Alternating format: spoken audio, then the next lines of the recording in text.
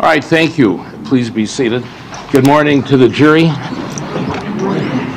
We're prepared to proceed with the presentation of evidence from Anissa Weier. So, Attorney Smith, do you have further witnesses to call? Yes, we're going to call Detective Shelley Fisher.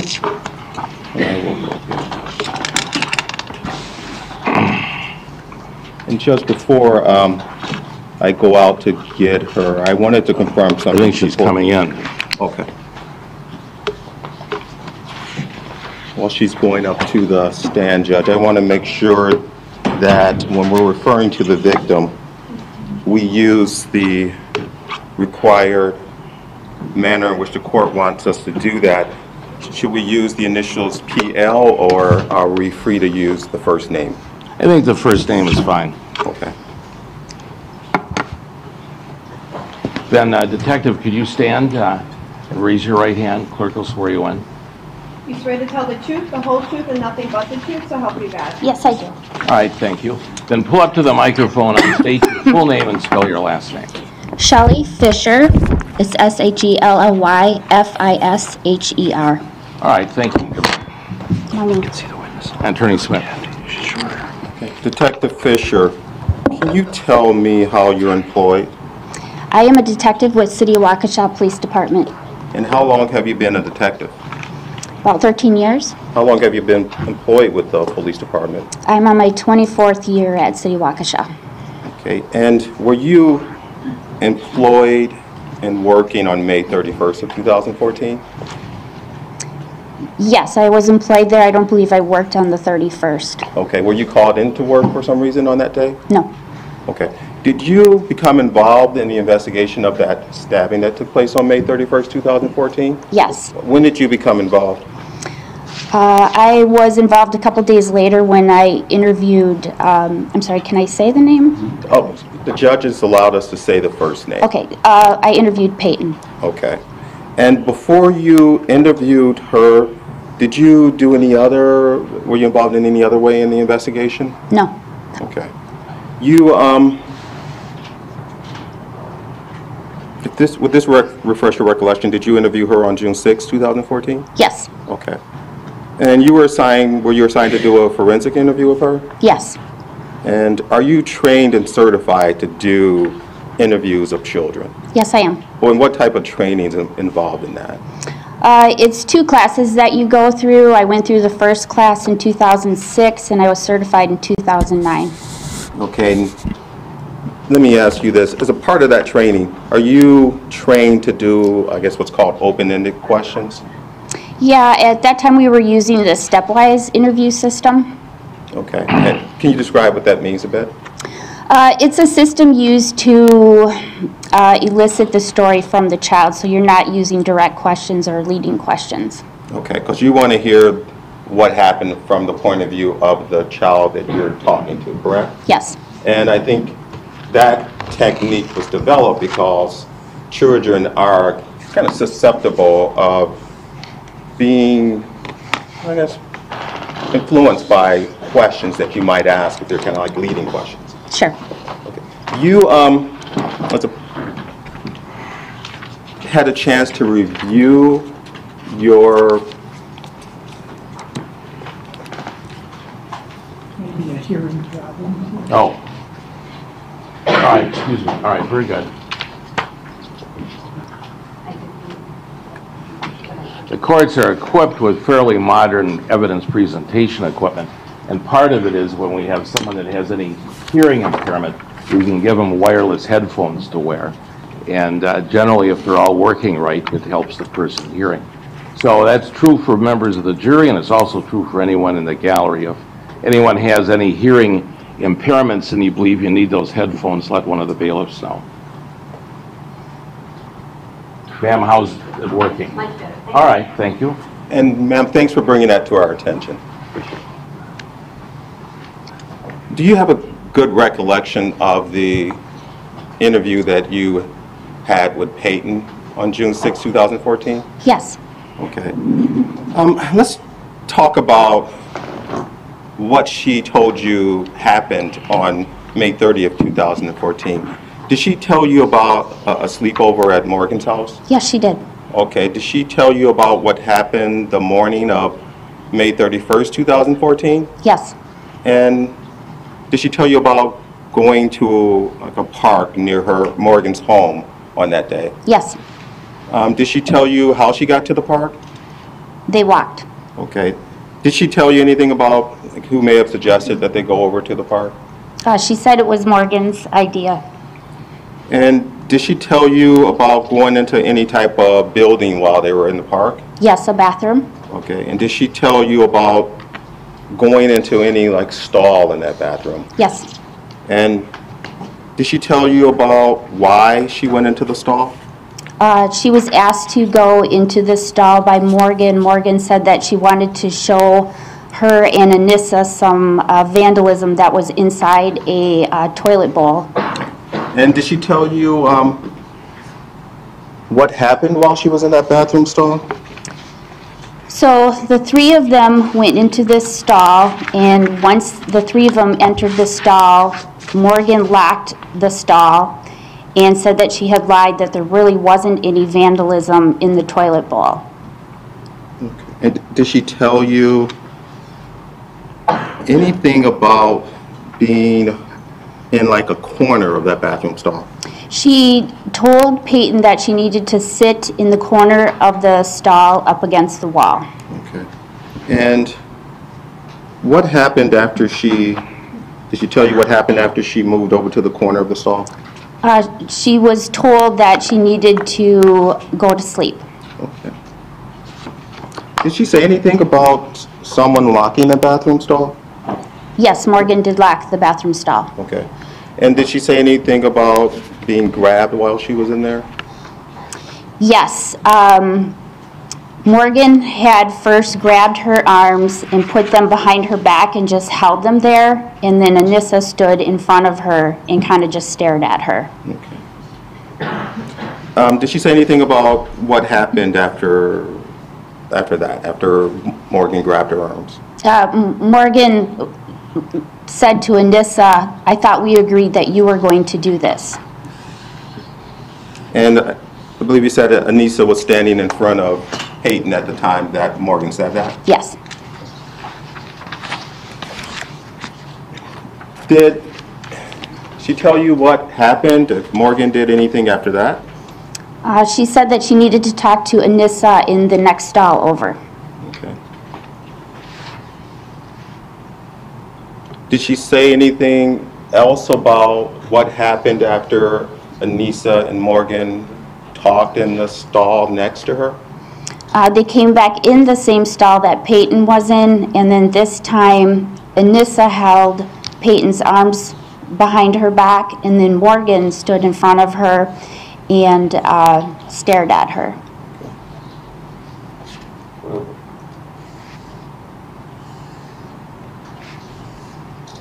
While Anissa was sitting next to her, did Anissa do something to her? Did she say that? Yes. And what did she say Anissa did? She said that she hit her to the front of her head very hard, which caused the back of her head to hit against the wall. Okay. And did they actually stab her in that bathroom stall? No. Okay, what happened? Peyton said that she was not going to go to sleep, and Morgan said, "Why don't you just go out and play?" So Peyton went out on the playground equipment to play. Okay. So they eventually left that bathroom and went back outside, correct? Yes. And did they at any point, or did she tell you at any point, what happened after they were all three out of that bathroom building? After they were all out of the bathroom, they were back on the playground equipment for a short time, and then it was suggested that they go for a walk. Okay. And did they go to the woods at any point? Yes, then they took a walk over to a wooded area next to the park. Okay. And while they were there, did they play any games? Did she say whether or not they played any games? Hide and seek. Okay. And did she tell you like who suggested playing hide and seek? She said Anissa did. Okay. And Did she say to you whether or not something bad happened to her while they were playing hide and seek? Yes. And what did she say happened? She said that Morgan had stabbed her. Did she say whether or not Morgan said anything to her before doing it? Yes. And what did Peyton say Morgan said before doing it? Morgan had approached her. Peyton was lying on her back, so Morgan sat on her legs, and then she got real close to her, and she said, "I'm sorry," and then she started stabbing her. Okay, so before she started stabbing her, she said, I'm sorry. Yeah, I believe she said, "I'm so sorry." Did she say whether Morgan said anything to her after doing it? Yes. And what did she say that Morgan said?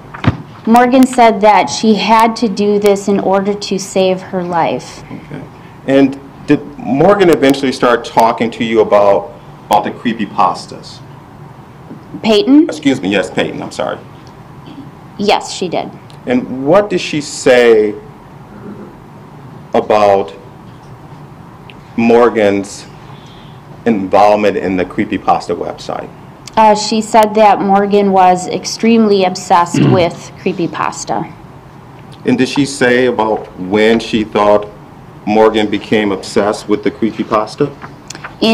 She estimated in January or February of 2014. And is this her exact word? She said that Morgan began getting obsessed with creepypasta. Is that exactly what she said? Yes. Okay. Did she say anything about how Morgan, if Morgan changed in any way after she became obsessed with creepypasta? Yes, she said she became scarier and scarier and weirder and weirder. Did she say anything about whether or not Morgan ever shared any of the things that she discovered in terms of creepypasta pictures or links with her? Yes. And what did she say was shared with her? She said that Morgan would repeatedly email her pictures of creepypasta characters.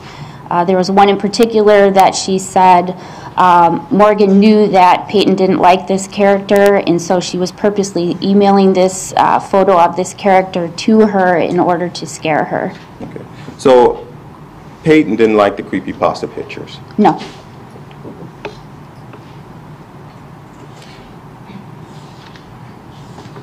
Did she make any additional comments about the extent of Morgan's interest in creepypasta?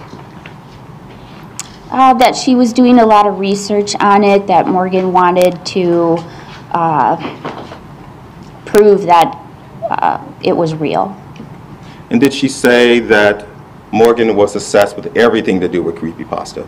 Yes. Did she say that Morgan discussed it at lunch? Yes. Did there come a point where Morgan shared with Peyton proof that creepypasta was real?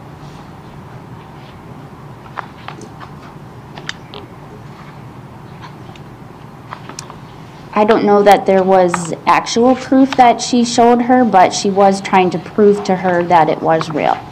Okay. Did Peyton say that Morgan tried to prove to her that it was real by printing out newspaper articles and pictures to prove that the creepypasta characters were real? Yes. How did Peyton react to the proof that Morgan was sending her? She was very scared by it. She was told by Morgan that this character would come into her room at night and kill her. So she locked her windows. She had the curtain down. She would face away from the window when she was sleeping. She would have her door locked. She also went to her mom and told her mom what was happening, and she was wondering if her mom knew if this was real or not. Did she and her mother eventually do their own research to see if any of the characters were real?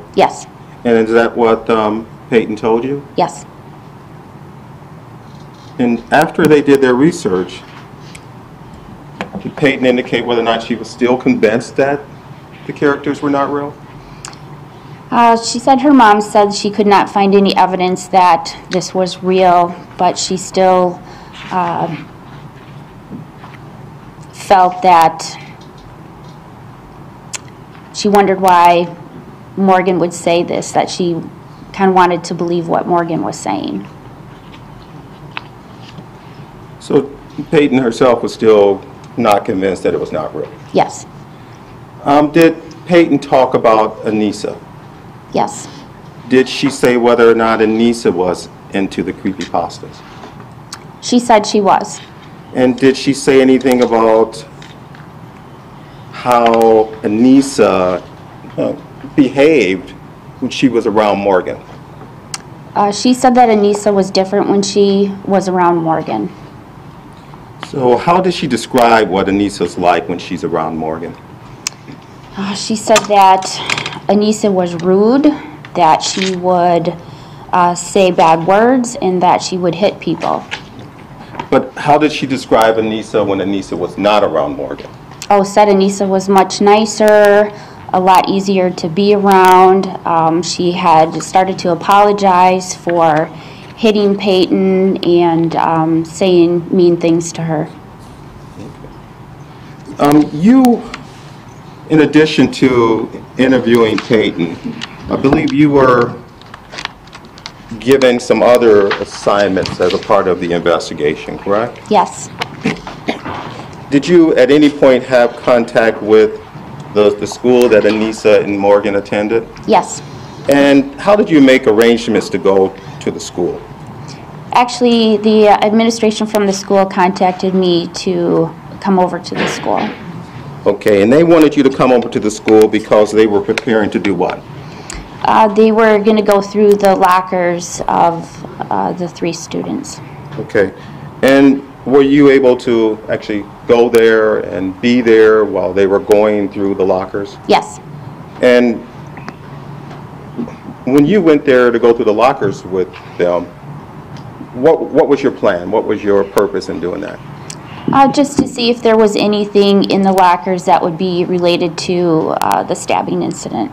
Okay, so when you went to the locker and you looked through Anissa's locker and you then looked through Morgan's locker, your purpose was not to grab everything in that locker, right? Correct. Your purpose was to grab only those items that you thought had some significance to the stabbing and the creepypasta characters, correct? Yes. Object that it's leading, Judge. Okay. So, Wait just a minute. While it is leading, but based upon the nature of this testimony, the question and answering, I'll overrule the objection, but I'll just caution counsel on leading. okay. So, were you able to do an inventory of items found in the locker that you thought were relevant to the investigation? Yes.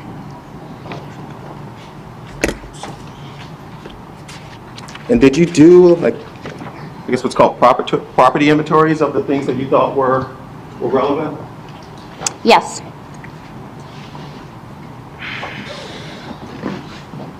Please tell me we're not going through. Was that previously marked? It is. I'm grabbing Exhibit G. All right. And Judge, can I approach the witness? You may.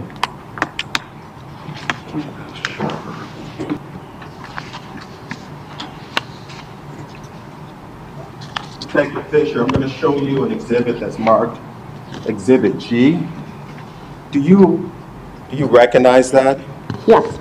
It also has on the front property inventory, I believe it's 56. Yes. And are you the person that put that property inventory sticker and number on there? I would have created this sticker, yes. Okay. And I want you to look through what's been marked as Exhibit G really quickly. Look through all of the pages that are there. Okay. And I want to start off by asking you if you recognize the pages that are Exhibit G Yes. Okay, and are those items that you recovered during a part of the locker searches that you did at the school? Yes. The pages that you see there, do you know where they came from? This was a notebook that says notebook containing drawing located in Anissa Weier school locker. Okay. And what you have there, does that represent all of the pages that were in that notebook? I believe so. Were there, let me ask you this, were there some pages in that notebook that were blank? Yes. Okay. So this is not everything that was included in that notebook, right? I don't know because there's a blank page that's included in here. But you do know that this is a notebook that you recovered out of Anissa's locker? Yes. Okay. And when you went to the school, were you provided information about the circumstances of the stabbing on May 31st? Yes. And were you aware that there was information about either Slender Man or creepypasta having some significance? Yes. Okay, so when you looked through Anissa's locker, were you looking for items that may have some sort of reference to creepypasta? Creepypasta, yes. Excuse me. Were you? Yes. Okay. And I want to, if you don't mind, I want to grab Exhibit G back from you. I'm going to put a few pages up on the document scanner, the document viewer. First page I want you to look at is a page that has the words "always watches" on it. You included that as a part of your property inventory. In your mind, when you did that phrase have some significance to you? I felt that it did. And did it have some significance because of its relationship to Slender Man? Yes. And what is about this phrase that made you think it has some reference to the Slender Man character? I saw it repeatedly in other areas, so I thought it was related. I'm aware that Slender Man is supposed to not have any eyes. But is it also a part of that Slender Man idea that he sees everyone, sees everything? Yes.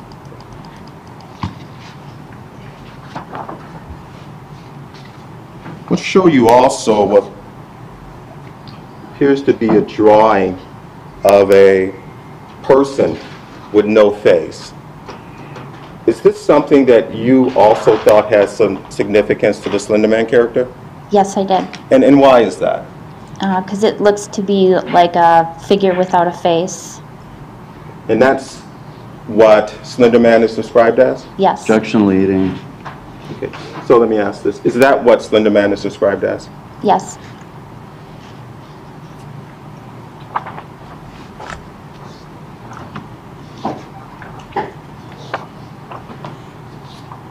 I'll also show you this. You also copied and inventoried, should say inventoried this. Why did you inventory this? To me, it looks like a person that has blood on their torso. And the items that you just went over, these are things that were found in Anissa's locker in her Spanish notebook. Yes. Detective, I'm going to show you what's been marked as Exhibit H. Have you had a chance to look at it all? Yes. Okay. And were you were there when these documents were recovered from one of the lockers at the school? Yes. And whose locker were these items recovered from? Morgan's. Okay. And this is items that were found and what? In a notebook. Okay. And after you found these in her locker, did you property inventory this notebook as well? Yes. Okay, and it looks like, again, this is a science notebook? Yes. And you property inventory this item. Is it because you thought that there were items in here that were references to Slender Man? Yes.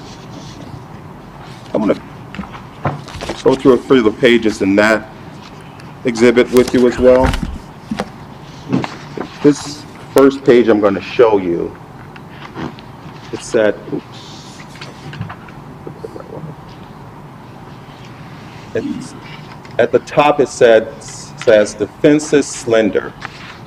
And did you believe that was relevant, of course, because it has the name Slender at the top? Yes.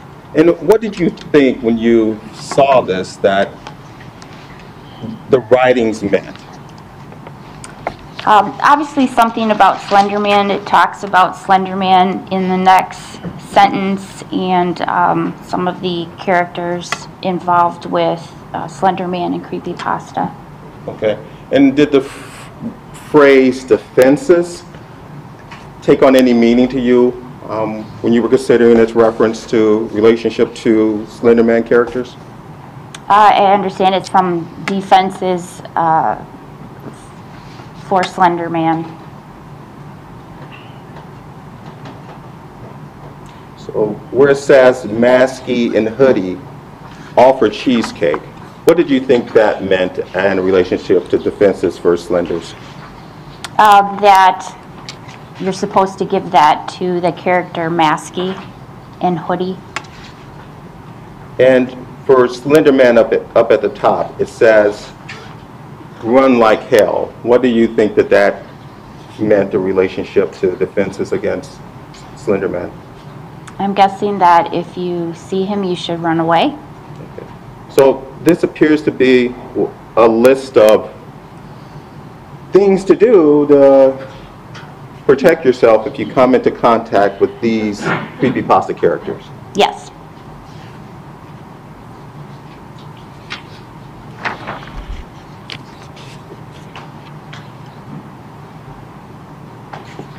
Next page at the top, it says supplies necessary.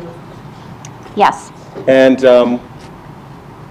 did that take on any type of significance in terms of your investigation into this case? Yes, I was aware that Morgan and Anissa were planning to go to a forest, and because it says map of forest and supplies necessary, I believe that this was related to their intent of going to this forest. Okay. And I think one of the notations on here relates back to the exhibit that we just looked at earlier. It says cheesecake Masky Hoodie. Yes. Right? So that's in reference to the defense against those two creepypasta characters. Yes.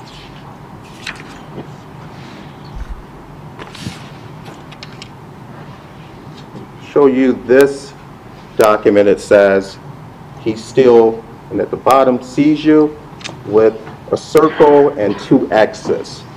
Why was that significant in terms of your belief that it had a connection to Slender Man? I believe that it may be related to Slender Man, as it appears to be a face with the X's as being eyes, and the character does not supposed to have eyes. Okay. And it also says that he, still is able to see even though he doesn't have eyes, correct? Correct. And that's something that Slender Man's able to do even though he doesn't have eyes, correct?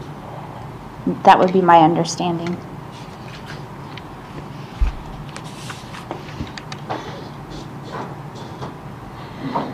And this one says, never at the top, alone. And then in the middle, there's a circle with an X. Does that circle with an X have any reference to Slender Man? I'm not sure if it does or not.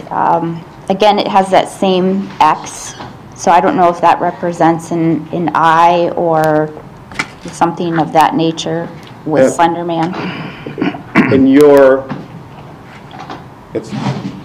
research into the Slender Man, is this a symbol that you see a lot in relationship to the Slender Man character? Yes.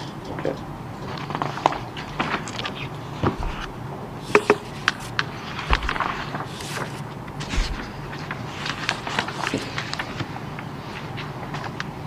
This document here, it says he cannot be harmed, and at the bottom, again, there's those circles with the X, correct? Correct. And again, you found through your research into Slender Man that the circle and the X, it has some significance to the Slender Man character? Yes.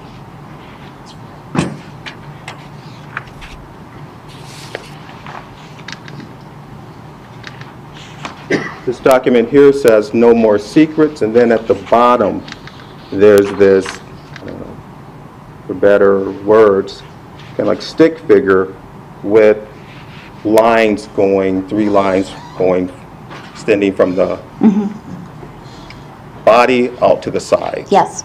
And that stick figure, did that have any sort of significance to you? To me, I thought it represented a Slender Man because, again, you have the outline of a body, there's no face, and then apparently Slender Man sometimes may have like tentacles that come out from his back, and that could be interpreted from the drawing. This document here said he never comes, and it has that circle and the X. Yes. And that, again, has some significance in relationship to the Slender Man character. Yes.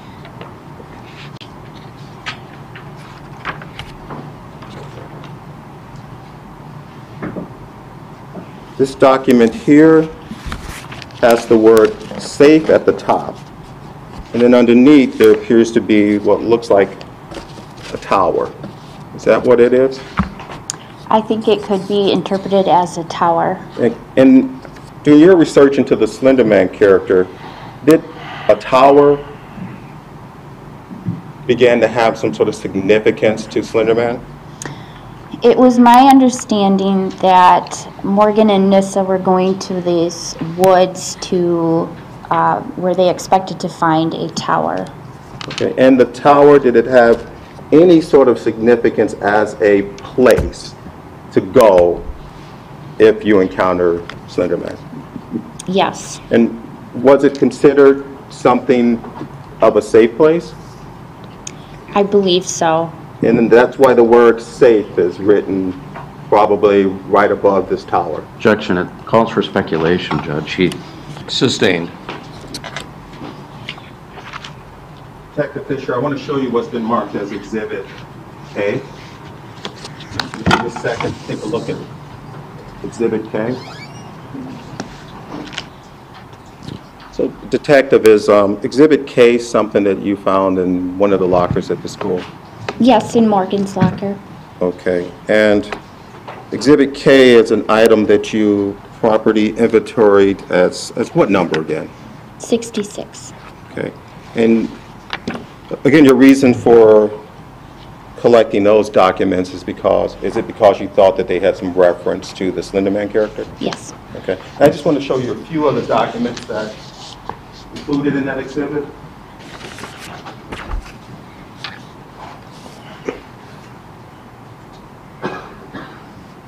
So this first picture is a picture of a person with face, no eyes. And why did you think that has some significance to the creepypasta website? Again, just with the character of Slender Man not having a face or eyes.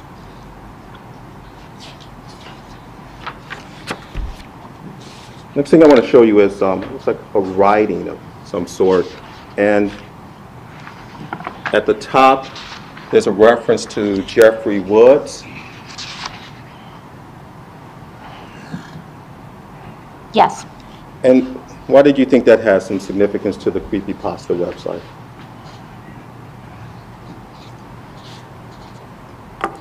I'm not sure with this. It looks like a story. Is there a character in the creepypasta website named Jeff the Killer? Yes. Okay, and is that name in any way connected to Jeff the Killer? You know, I can't really read a lot of the writing in here, but on the top of this page, it says Jeffrey Woods.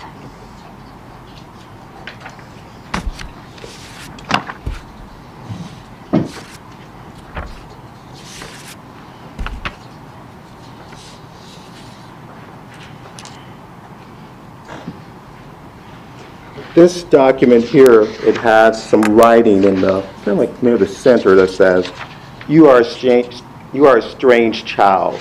It will be of my use. And then there's this figure in the bottom corner. Did this have some significance to Slender Man for you? I think that could be interpreted as a character related to Slender Man, again, with the tentacles that appear to be coming out from the back. Okay. And it looks like just to the left of that is a circle with an X as well. Yes. And that's also commonly found in relationship to the Slender Man character? Yes.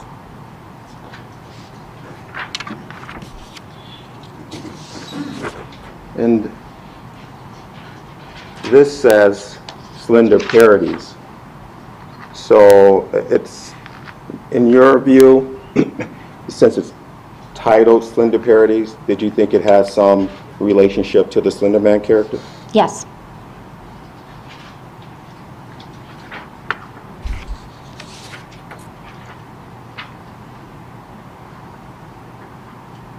This document here, there looks to be a drawing of a person, a face, no eyes, no nose, no mouth, and then some tendrils or tentacles coming out from the body. Did that drawing have some significance in relationship to the Slender Man character for you? Yes, again, just because of the tentacles coming out of the back.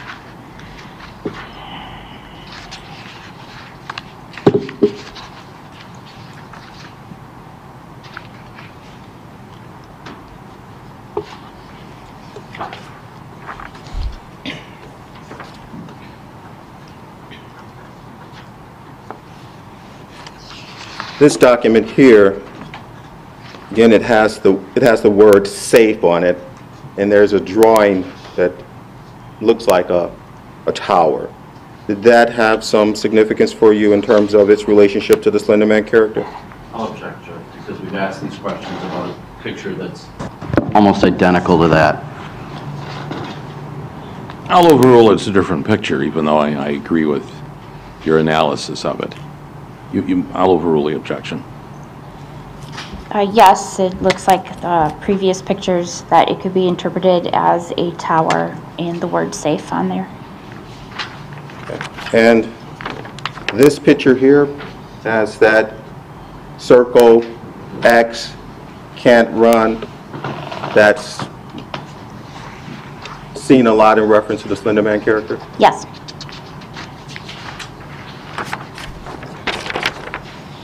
And this picture here has always watches, no eyes, face, 2 X's for eyes. That's something that you believe has a reference to the Slender Man character? Yes.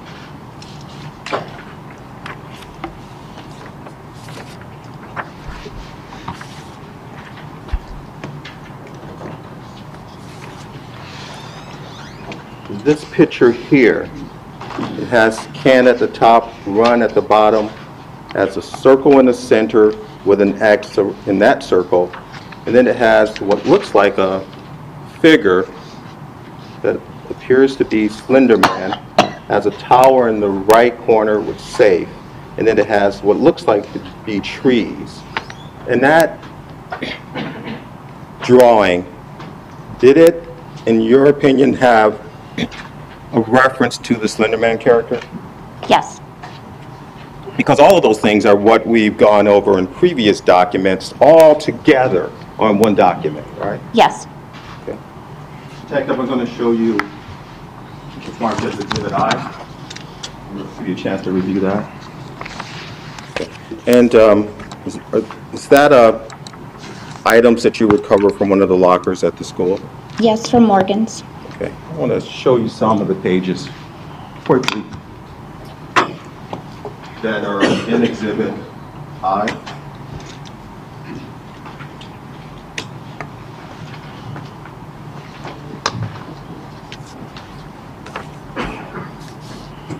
First one I'm going to show you, at the top of it, it says IR 14-27629,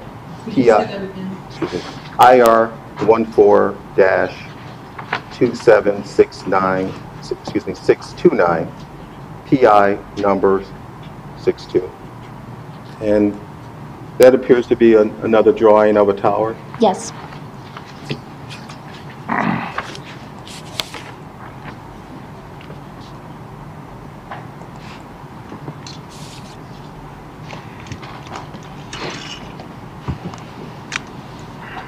This item here, at the top left, there's a circle and an X. Does that appear to be another one of the Slender Man symbols? Yes.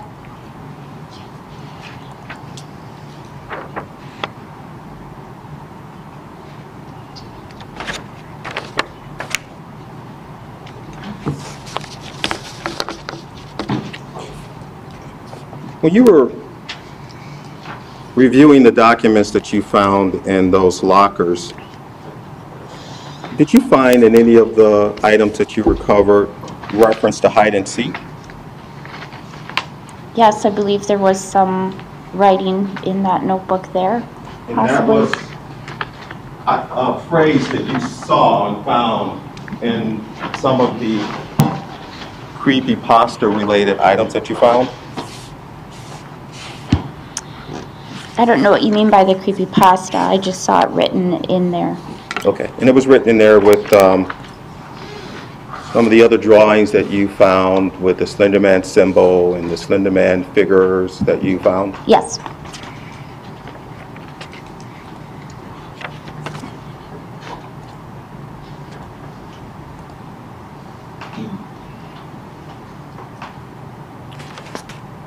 During a part of your investigation into this case, did you at any point go online to check the Creepypasta Wiki website yourself?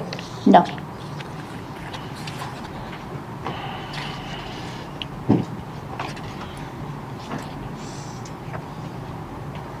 Detective, as a part of your investigation into this case, did you have an occasion to talk to Peyton's mom? Yes. And did you ever talk to Peyton's mom about anything that Morgan may have done in the house when she was there for a visit? I don't recall that. Okay, do you recall any sleepover where something unusual happened with Morgan inside the home? Inside Peyton's home? Or inside Morgan's home? Either one of the homes. From Peyton's mother? Is that what you're asking? Yep, that's correct. I don't recall. Okay. Is there any reference to anything that happened in a basement while Peyton and Morgan were together? The night of the sleepover for the birthday party, they were playing video games.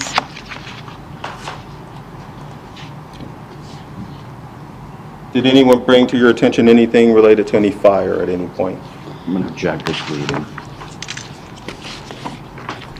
I will, it is leading, but I'm recognizing the context of the examination in that question, so I'll overrule the objection. But I will caution all attorneys to, on direct exam, to follow the proper procedure. As a part of your investigation, did you become aware of anything related to maybe a fire that occurred in the basement? Not an actual fire.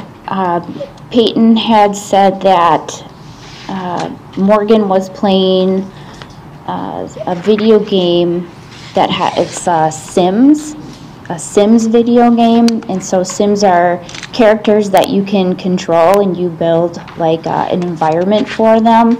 And Peyton had commented that Morgan was playing this game with her Sims characters and said that she was going to starve the Sims characters and then set their house on fire.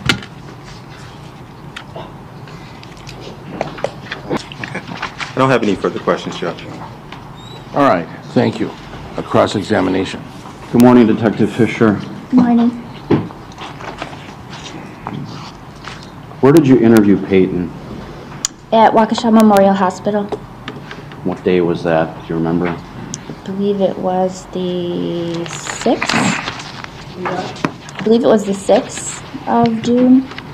6th of June, 2014? I believe so. So roughly 6 or 7 days after the stabbing occurred? Is Yes. that right? Peyton was still in the hospital? Yes. She had some pretty significant injuries. Yes. Where in the hospital did you interview her? In her hospital room. Okay. Where was she when you interviewed her? She was sitting in a wheelchair. Did you observe any injuries on her when you interviewed her? Yes, she had some, she was wearing a t-shirt and some leggings, and so her arms were exposed, so she did have some healed wounds on her arms. Why did you go to the hospital and interview her there rather than waiting until she would be discharged to interview her somewhere else? Well, we didn't know exactly when she was going to be released due to her injuries, and we were aware that there was a lot of media attention regarding the case, and the family was fearful about going out in public and people seeing her, and she was anxious about what happened, that we kind of wanted to limit it, that media and other people weren't trying to find her, and just to kind of give her a little extra protection. And you recorded the interview with her, right? Yes.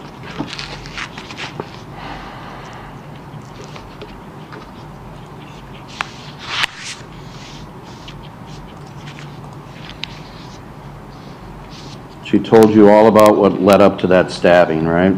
Yes. She told you how it was Anissa that suggested they play hide and seek. Yes.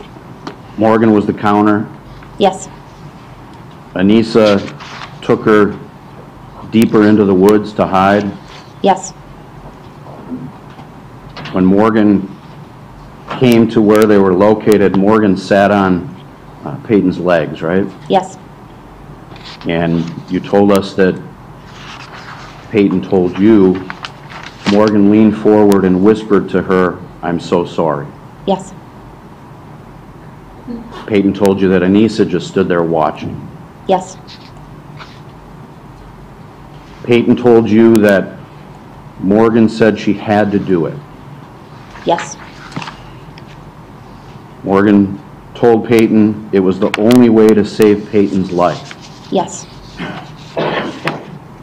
Peyton told you at that point that she, Peyton, could have died. Yes. Peyton recognized that. Yes.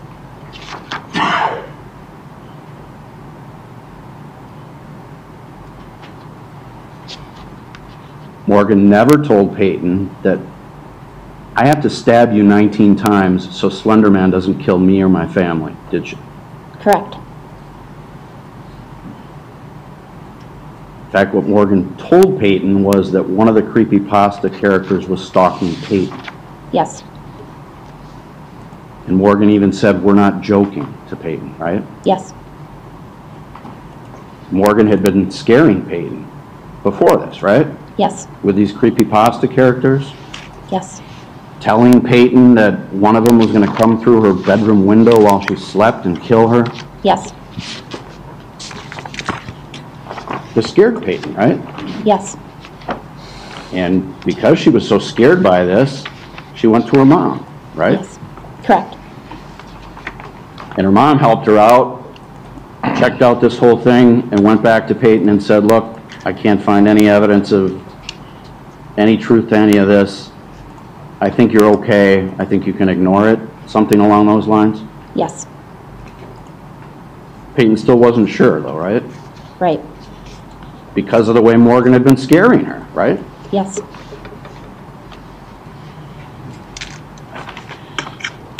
Peyton told you after she had been stabbed, I'm pretty sure they wanted me to stop moving around and talking so people wouldn't find me.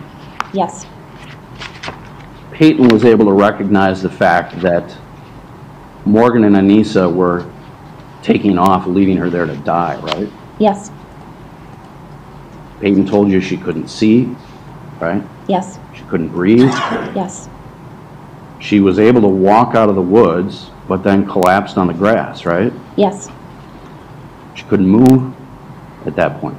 Yeah, she said it hurt too much. From where Peyton was, well, you're aware of where Peyton was found, right? In the grass near the road. How far is that from Morgan's house? Boy, a couple blocks maybe? And from Anissa's house? Probably about the same.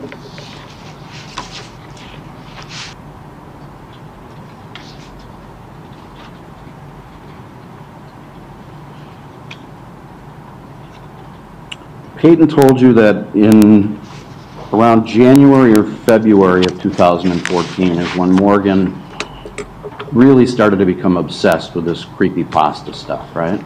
Yeah, that's when she said she started to get interested in the creepypasta. And that's when she started to send Peyton weird things through email. Yes.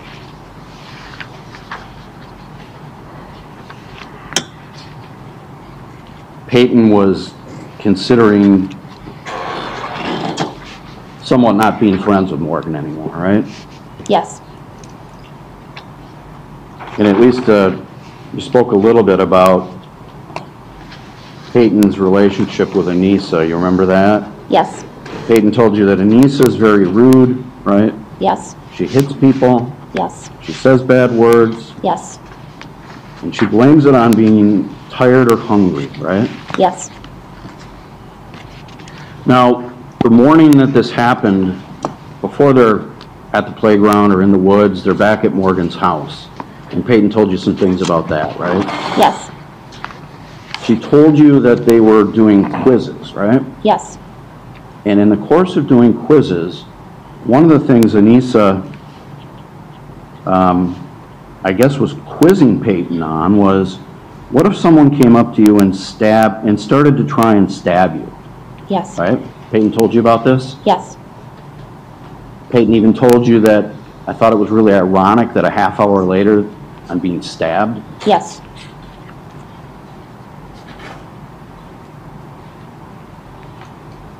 Even at the time at Morgan's house, when Peyton was being asked about what would you do if someone tried to stab you, she thought it was pretty strange, right? Yes.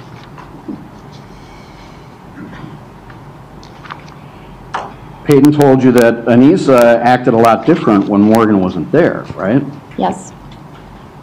And that she thought some of the bad behavior she observed by Anissa was simply Anissa's attempt to get Morgan's attention, right? Yes. Peyton told you that. Yes. She felt she was doing it to impress Morgan.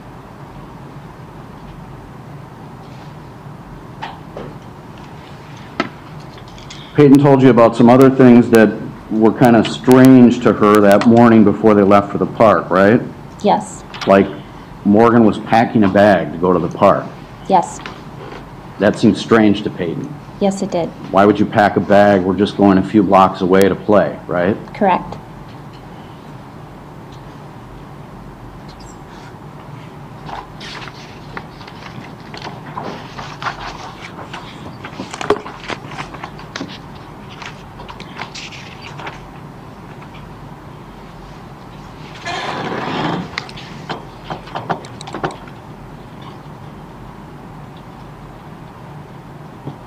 You testified about what happened inside of this bathroom at the playground, right? Yes, And how at one point Morgan grabbed Peyton's arms and held them behind her.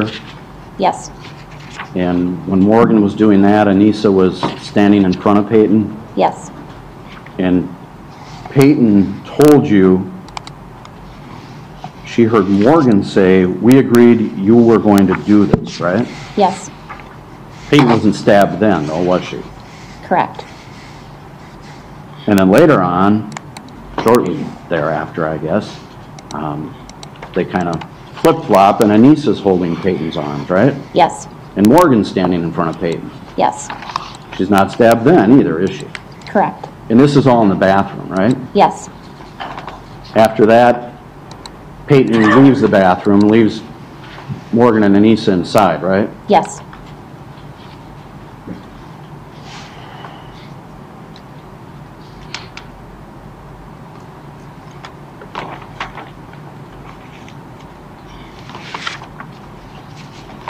You told us that Peyton recognized that Anissa was into creepypasta, but not as much as Morgan. yes, Peyton never told you anything about Anissa being obsessed, right? correct. And Anissa was never sending Peyton any scary emails or anything like that? Correct.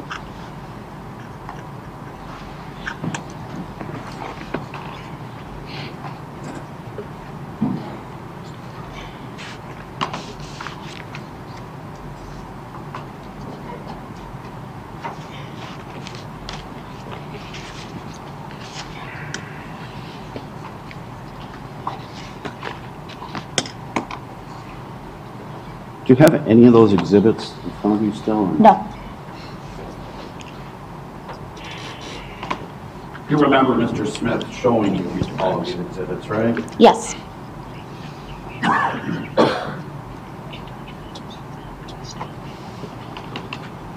Show you exhibit H again. You recognize that as a notebook you found in Morgan's locker at school? yes, Show you one of these pages again.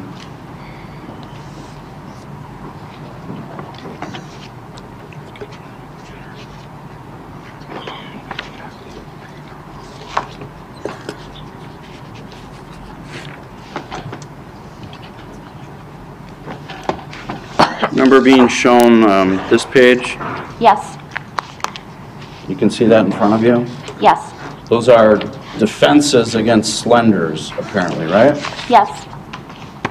Can you look at that real closely for me, Detective Fisher, and tell me where on there it indicates that a defense against Slender Man is to brutally stab Peyton 19 times in the woods? I don't see that on here. Say anything on there about having to kill Peyton as a defense against Slender Man? No,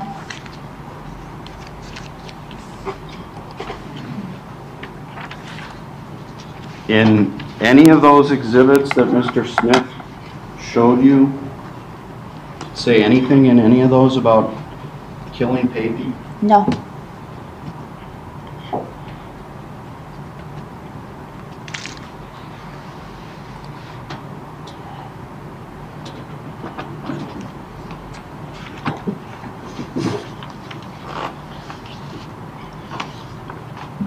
I don't have anything else, Judge. Thank you. All right, thank you. Redirect. Just have one more, probably one more question.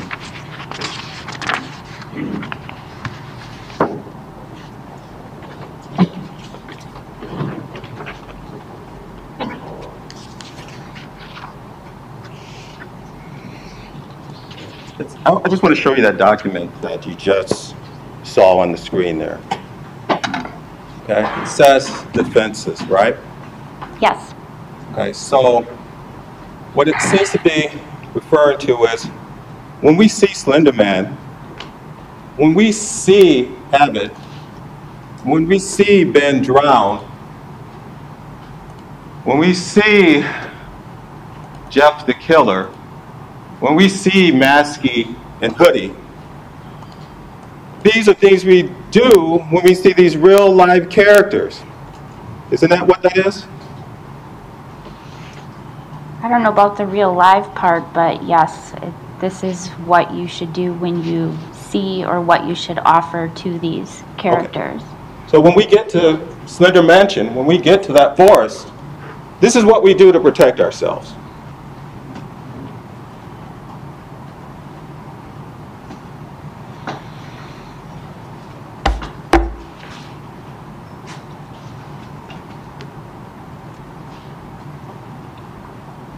Yes, some of it is for protecting yourself, and then there's other things of what you should do with these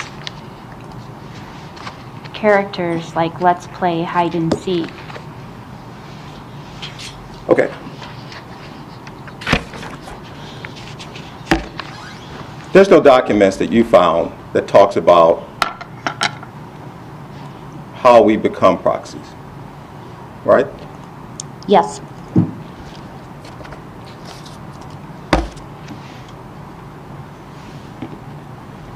So, I'll just leave it there, Judge. All right, thank you. Any recross? No, thank you. All right, thank you. Then then Detective Fisher, is she under a subpoena? She is, but she can do it. Any objections? No. All right, then Detective, you're released. Have a good day. Thank you. This would be a good time to take a break. Yes. So we'll take about a 15-minute break at this time. All right, thank you. Please be seated. We'll be back on the record in State versus Weier, same appearances. Attorney McMahon, do you have a witness to call? I do, sir. That would be Mr. Thomas Haynes.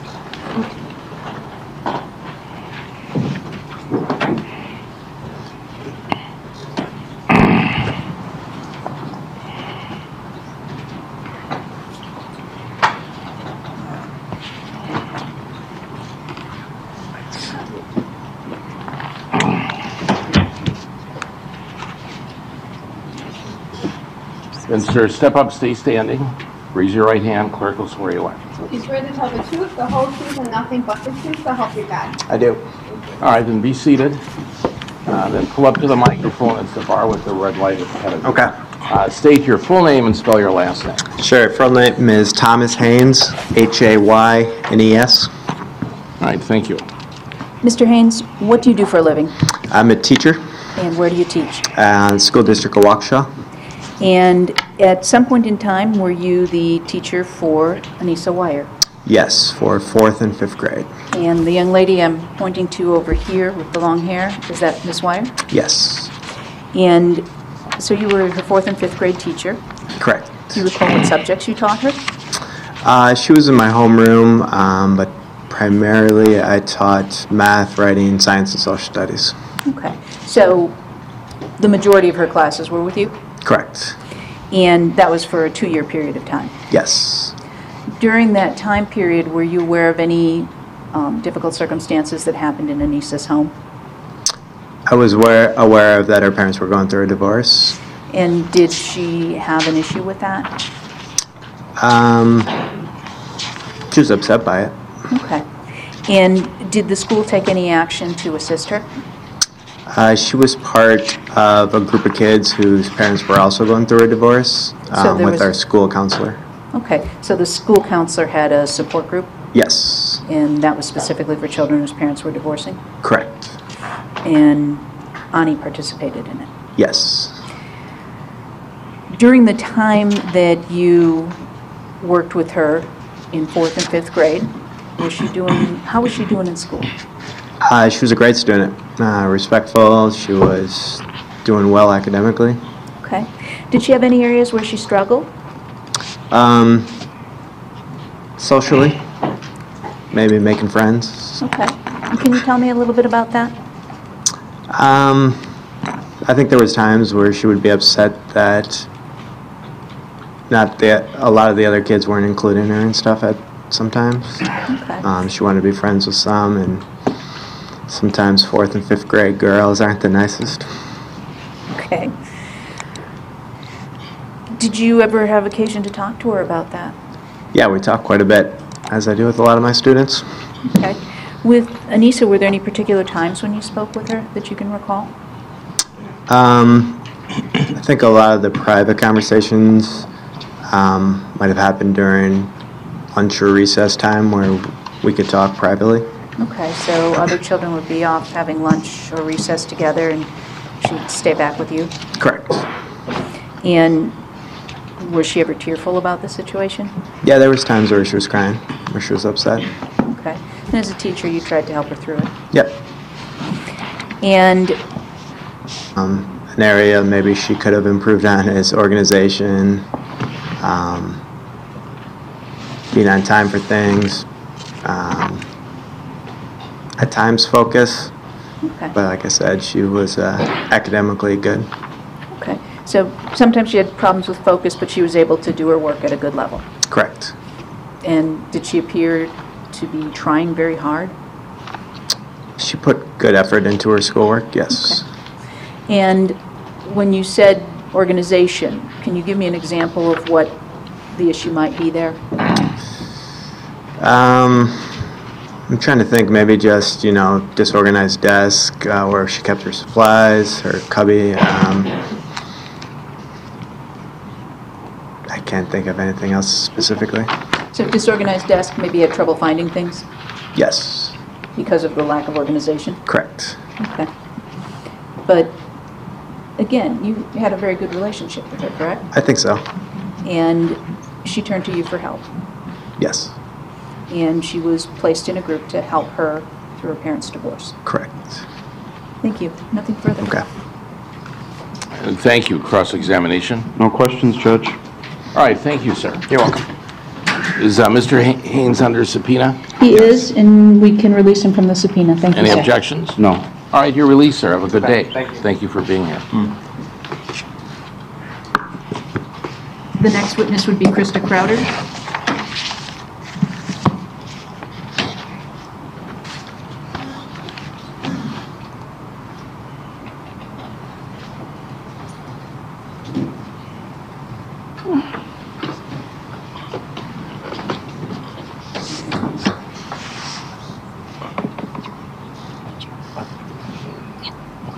And then if you'd stay standing, raise your right hand and a little higher, and our clerk will swear you in.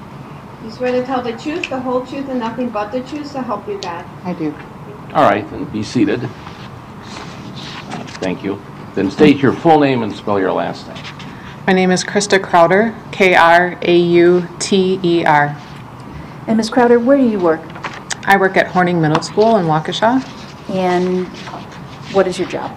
I am a middle school flight academy advisor at Horning. And what is Flight Academy? It is a multi-age program for students in grades 6 through 8 where they work in an interdisciplinary approach. We combine science, social studies, reading and writing, and math, and interdisciplinary projects that the students work on and choose. And when you say an interdisciplinary approach, what does that mean? That means that instead of the traditional setting where students go to one math class, one social studies class, one science class throughout the day, they have 7 different periods. We try to combine those subjects together into project-based units. And in years past, in 2013 and 14, was Anissa Weier one of your students? Yes, she was. And do you recognize the young lady sitting over there as Miss Weier? Yes, I do. And what grade was she in when she was in Flight Academy? She was in 6th grade. And as part of Flight Academy, she received some technology to use, correct? Correct. All Flight Academy students are issued, I believe, it's an iPad or? At that time, it was just the Flight Academy students, and at Horning that had iPads. Now all of our students in the district have iPads. Okay.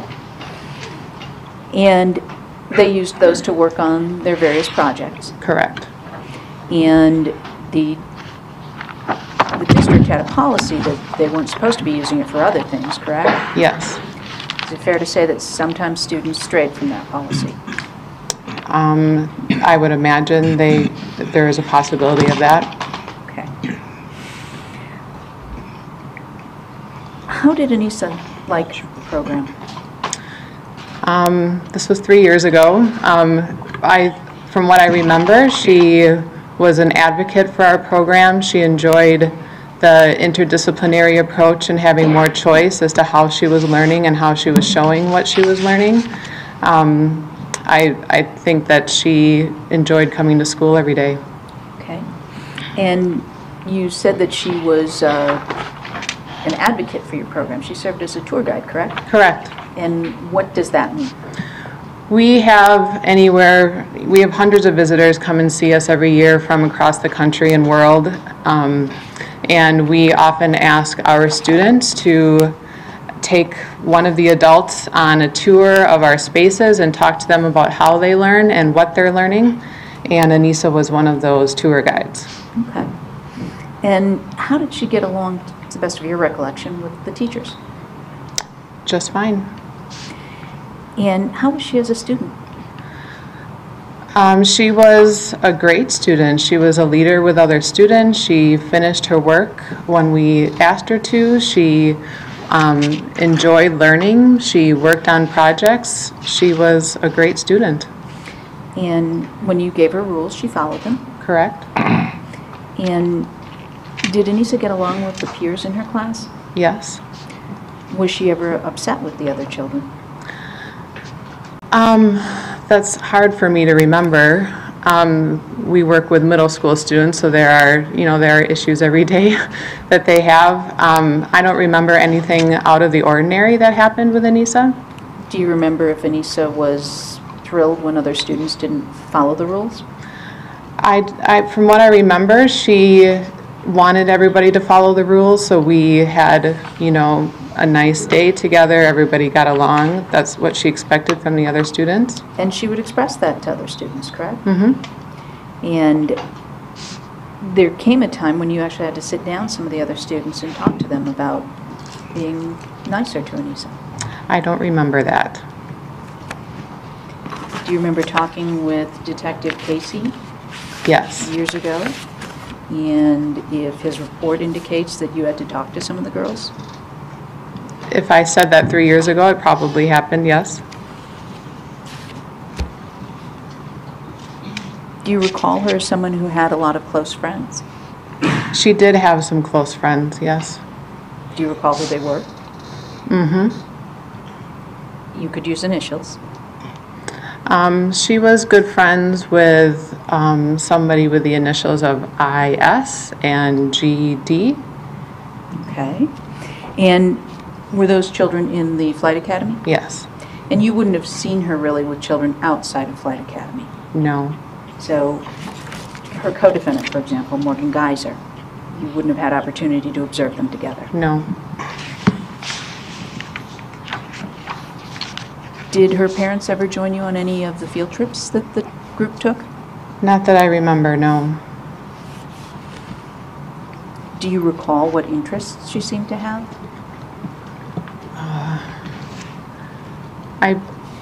I think that she enjoyed reading and writing, the humanities approach with social studies intermixed.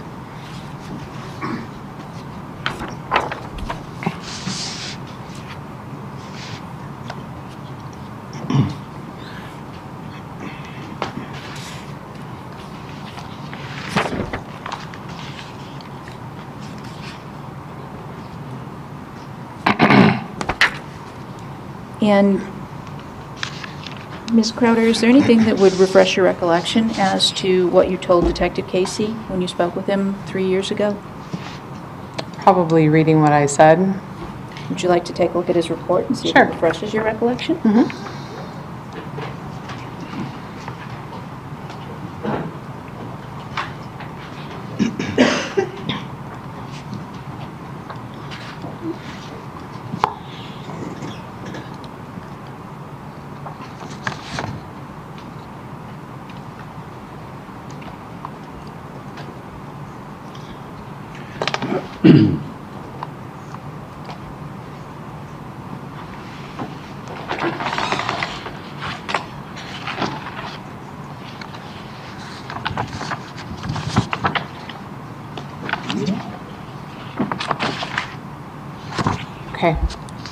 Does that refresh your recollection? Of that conversation with the students, no. Of the conversation with Detective Casey? With Detective Casey, yes. Okay. So were there particular interests 3 years ago that you remember that Anissa had? Yes. Now, after reading this statements that I made, the pangolin, I remember her talking a lot about endangered animals. It was the first time I had ever heard of that animal, and it was from Anissa, and she did a project on the pangolin, and I remember learning a lot from her. Okay. What's the pangolin? It's a combination, it's a couple different animals. I don't remember anymore. She did a great job explaining it at the time, and I just remember that I enjoy learning from my students, and that was one example where she really taught me a little bit about that animal. Okay. And you also indicated to Detective Casey that Anissa was someone you saw as not having very many friends. She didn't have a lot of friends, no, but she had some close friends, like I just said. Okay. And you also told Detective Casey that you had to sit down with some of the girls and back them off, Anissa. She needs to write down a word. Yes or no? I'm Yes, sorry. I'm sorry. Okay. And as you said, these were middle school children, so Right. despite the fact that these were children who have been chosen, I believe, to be in Flight Academy, They're not chosen. They go through a lottery process, like our STEM Academy follows as well. okay. So the children in Flight Academy who come in through the lottery process, they're just like every other middle schooler. Is that a yes or a no? Yes, I'm sorry. It's hard to get I'm used to. sorry. But, so, you recall she had some close friends, but not a lot of friends. Yes, Some of the children weren't fond of her because, sounds like, because she was a stickler for the rules. Is that fair? I would say that's fair. Okay. Yes, And she was really devoted to endangered animals. yeah, Endangered animals. yes, You wouldn't have seen her with Morgan Geyser no, or Hayden. no. Nothing further? Thank you. Cross-examination. Ms. Crowder, do you have any recollection as to the date that this stabbing occurred? The date? I Right. know it was the end of May. Okay. If I told you it was May 31st, 2014, would you have any issue with that? No. And do you recall if the stabbing actually occurred on a Saturday? I do remember that, yes, because we weren't in school at the time. I'm sorry, you weren't in school at the time, did you Right. say? Okay. Uh-huh. But the day before would have been a Friday and you would have been in school Yes, on May 30th, 2014? yes. Is there anything about Anissa's behavior on May 30th of 2014 that would have led you to believe she was delusional? No, Nothing out of the ordinary that you nothing. recall on that day? No.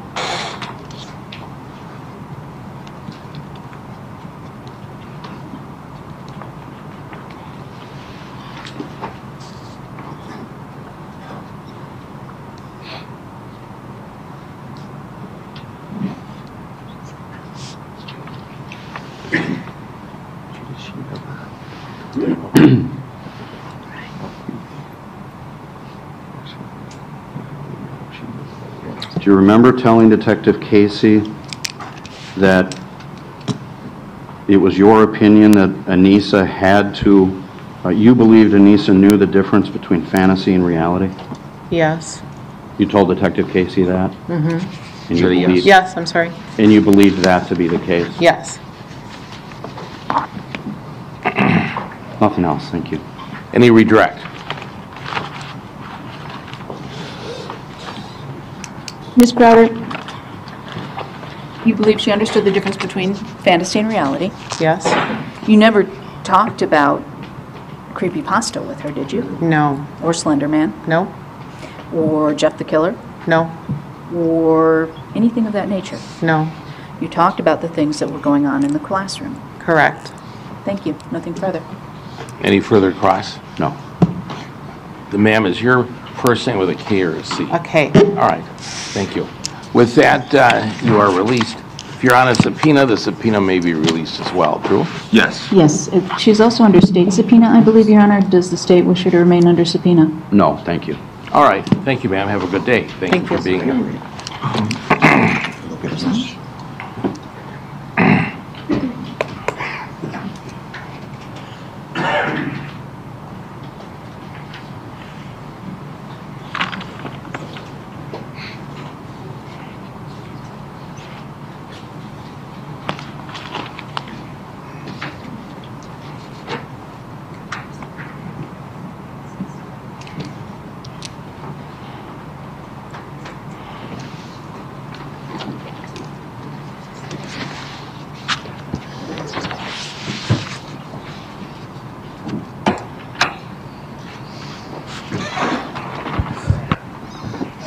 Good morning. Good morning. You swear to tell the truth, the whole truth, and nothing but the truth, so help you God. I do. Then be seated, pull up to the microphone, and state your full name and spell your last name. Michelle Trussoni. It's T as in Tom, R-U-S-S-O-N-I. All right, thank you. Detective, how are you employed? I am a detective with the City of Waukesha Police Department. And how long have you been a detective with the police department? 3 years. Okay. And how long have you been with the police department? 17 years now. And were you employed as a detective on May 31st, 2014? Yes, I was. And you were assigned to do an interview of Anissa? Yes, I was. And did you record your interview of her in its entirety? Yes, I did. I'm going to show you some videos, and I want to first start off by showing a clip that I've indicated as clip 1. It starts off at the 0 mark, and it ends at about 4 minutes and 44.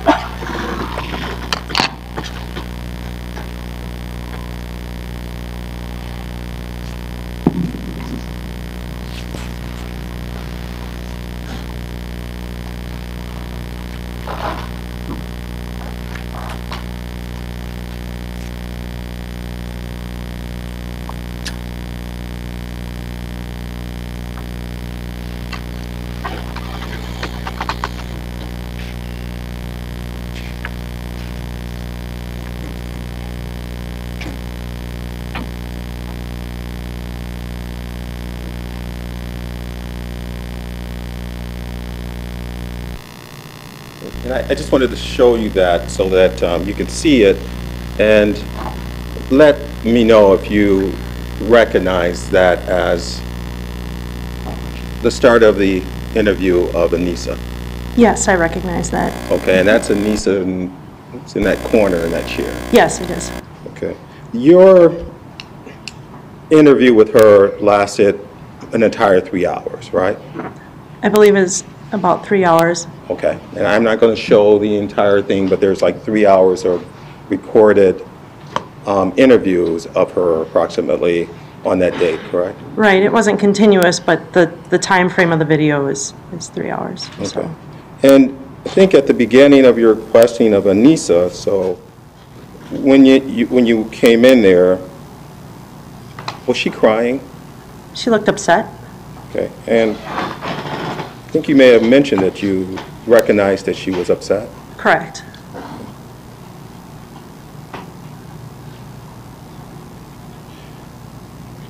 Were there also periods later on in your questioning of her that she again became upset and possibly began to cry? Yes. And during your questioning of Anissa, for the most part, it was just you and her alone in the room, is that correct? Yes, that's correct. I think there were some evidence technicians that came in at one point to do some work, but for the most part, it was the two of you. Right, it was just us, yes. During your questioning of Anissa, did she begin to talk to you about creepypasta? Yes, she did. And did she talk to you about how she became aware of creepypasta? Yes. I'm going to show you another clip. Slender and creepypasta.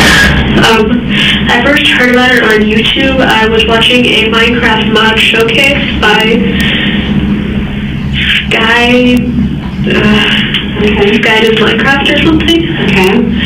And it said, it was the creepypasta mod. So I was like, hey, what's a creepypasta? I watched the whole video and I was like, oh, that's interesting. A few months later, I asked my friend Kelly, the one who I got the skull bracelet from. Okay. I asked her who that Jack or Jeff or killer was from the creepypasta. And then she told me about Eyeless Jack and Laughing Jack. Laughing Jack is supposed to be like a clown that also targets children. And then Eyeless Jack, he wears a blue fawn mask, no mouth, two big black holes for eyes, and they're like oozing this weird black ooze. And then supposedly he eats human kidneys. Wow. And for the record, Judge, that is the 23 minutes, 17 seconds to 27 minutes and 43 seconds mark. All right, very good. Let me just verify that, Judge. I may have given you the wrong clip.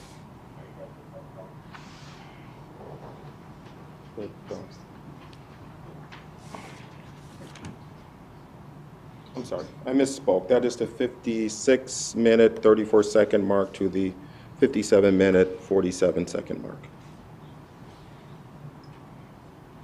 And what we just saw there was, I believe, Anissa explaining to you what creepypasta was. Yes.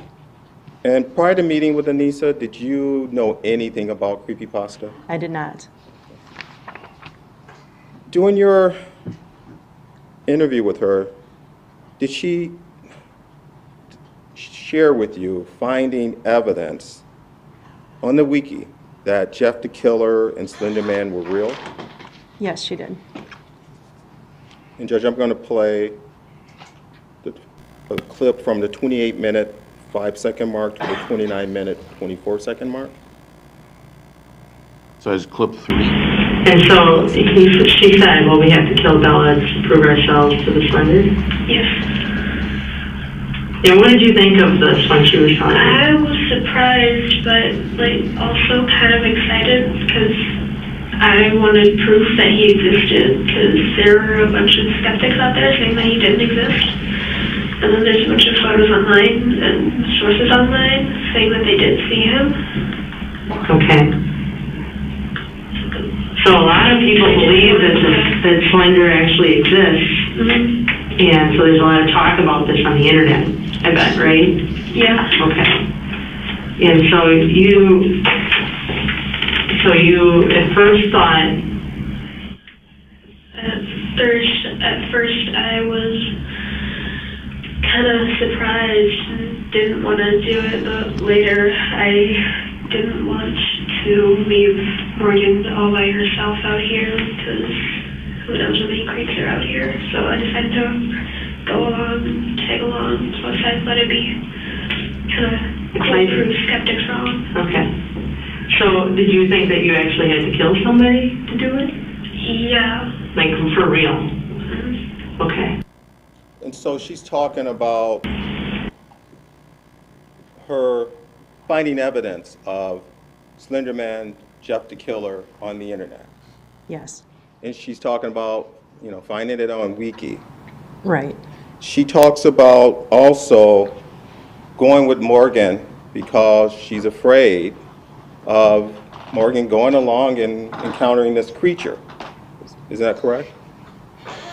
Yes, it sounds like at first she didn't want to, but then she didn't want Morgan to go by herself. Okay. And she says something about encountering that creature. Yeah, I don't know exactly what term she used, but... And did she talk to you about proxies? Yes, she did. Did she talk to you about her and Morgan wanting to become proxies? Yes. And did she talk to you about becoming proxies and proving Slender Man was real? Yes, she did. Okay, and I'm going to play clip 2, Judge. And that's from the 23-minute, 17-second mark to the 27-minute, 40 minutes. Can we start from the beginning? So you guys, this was a birthday party, right? Okay, kind of tell me what happened. So, there's this website called the Creepypasta Wiki. Okay. It's full of like horror stories that are meant to purposely scare you through like online literature and all that. Okay. And there's one of them called Slender Man. It's like really Slender Man. It's Slender? Slender Man. Oh, Slender Man, like a skinny guy. Yeah. Okay. And he has these proxies or servants, as people call them. Okay. Masky and tidy. And Morgan said, "Hey, Anissa, we should be proxies." And I was like, "Okay, how would we do that?" And that was around end of December, beginning of January. Okay. And a proxy again, what is a proxy? It's like a servant or like an apprentice. Okay, and they're a servant of who? They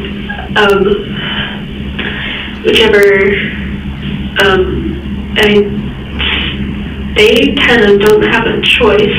Slender's like the really big, he's like head of it all, supposedly. Okay, so Slender's the big guy. Yeah. The top guy. And the proxies are his puppets. Yes, that's how people put them, puppets. Oh, okay. Boy, I've never even heard this before. Okay. And it's called Creepypasta Wiki? Yes, ma'am. Like W-I-K-I? Yes. Okay. You can find it online. Sure. Search something like I Love Jack, which is another killer. Okay. There are killers and proxies. Proxies are apprentices to killers, and killers are either by themselves or have proxies. And the killers have the proxies do it for them? No. Okay. It's either killers or proxies? Well, yeah. Okay. I don't know that much about proxies and all that. Okay. I just know what the internet has told me. Okay. So the internet has told you that the Slender, is there just one? Yes. Okay. So Slender has a bunch of proxies, a bunch of puppets? Yes. And amongst these puppets, there are also killers? Yes, ma'am. Okay, so proxies or puppets and killers are not the same? Yes. Okay. Like on a triangle chart, Slender would be up here. Okay. That'd be like killers and then proxies. Okay, so killers outrank the proxies. Yeah. And then there's another creepypasta that's supposed to be really powerful. It's like Zalgo or something. It's supposedly a demon with sex.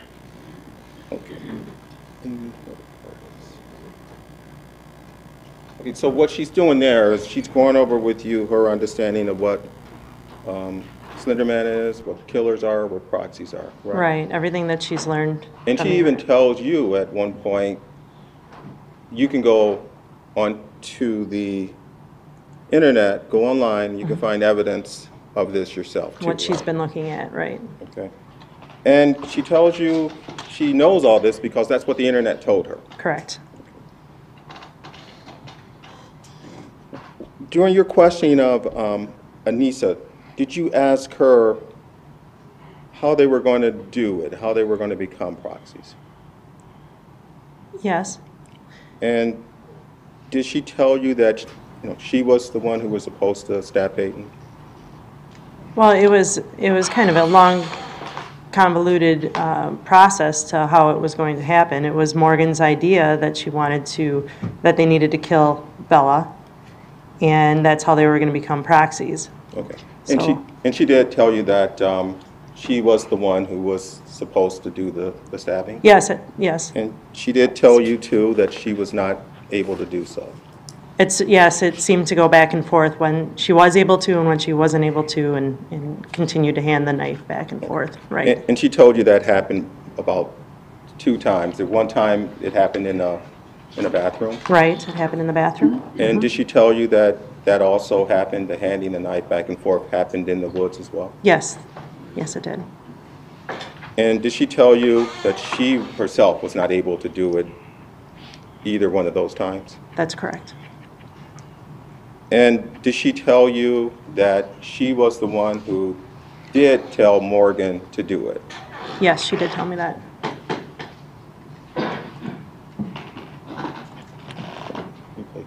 And I'm going to play clip 13, Judge. That's the 2-minute, 39-second, 2 hour, 39 minutes, 14 seconds into the video.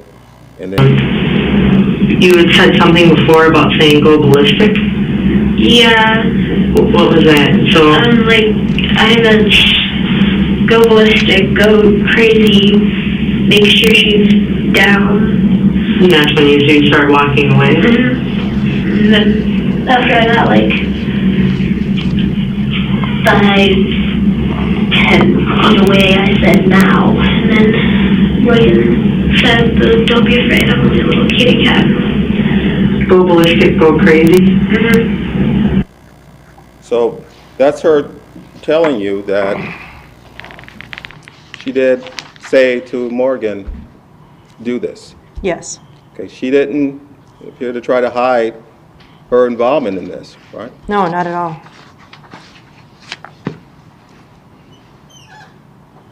And I think there was a point when she was describing what happened, what she saw, and she began to cry. Is that true?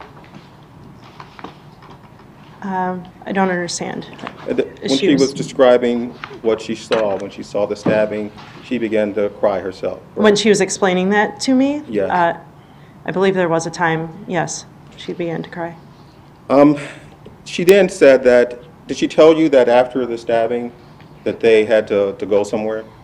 Yes. And where did she say they needed to go? Well, she needed to go to, once they did the stabbing, they needed to go to the Nicolay National Forest, which is where Slender Man's mansion was located. And did she describe them having a map? She said that, I believe she said that Morgan had memorized the map to get there in her head. Okay, so she didn't describe actually physically having a map. It was in Morgan's mind. Yes, as I recall. Did she tell you that she had to walk possibly for 2 days and 18 hours, she thought, to get there, or over 2 days? I don't remember her saying a specific time frame. She just explained that the mansion was in, I think she called it Leola or Leona, which I'm aware is in the northern part of the state. So whether or not she told me a time frame, I don't recall, but I just know that it's quite a distance. Okay, and she did describe it as having to walk a long, long way? Yes, that they were going to be walking, yes. Okay. And that's to get to the Slender Mansion? Correct. And that's cool. Now I'm going to play clip 5, Judge. So then, why do you have to go far away? What was this discussion about? Supposedly, Morgan found out that Slender lives in the middle of... Slender has this big mansion that all the creepypastas supposedly live in.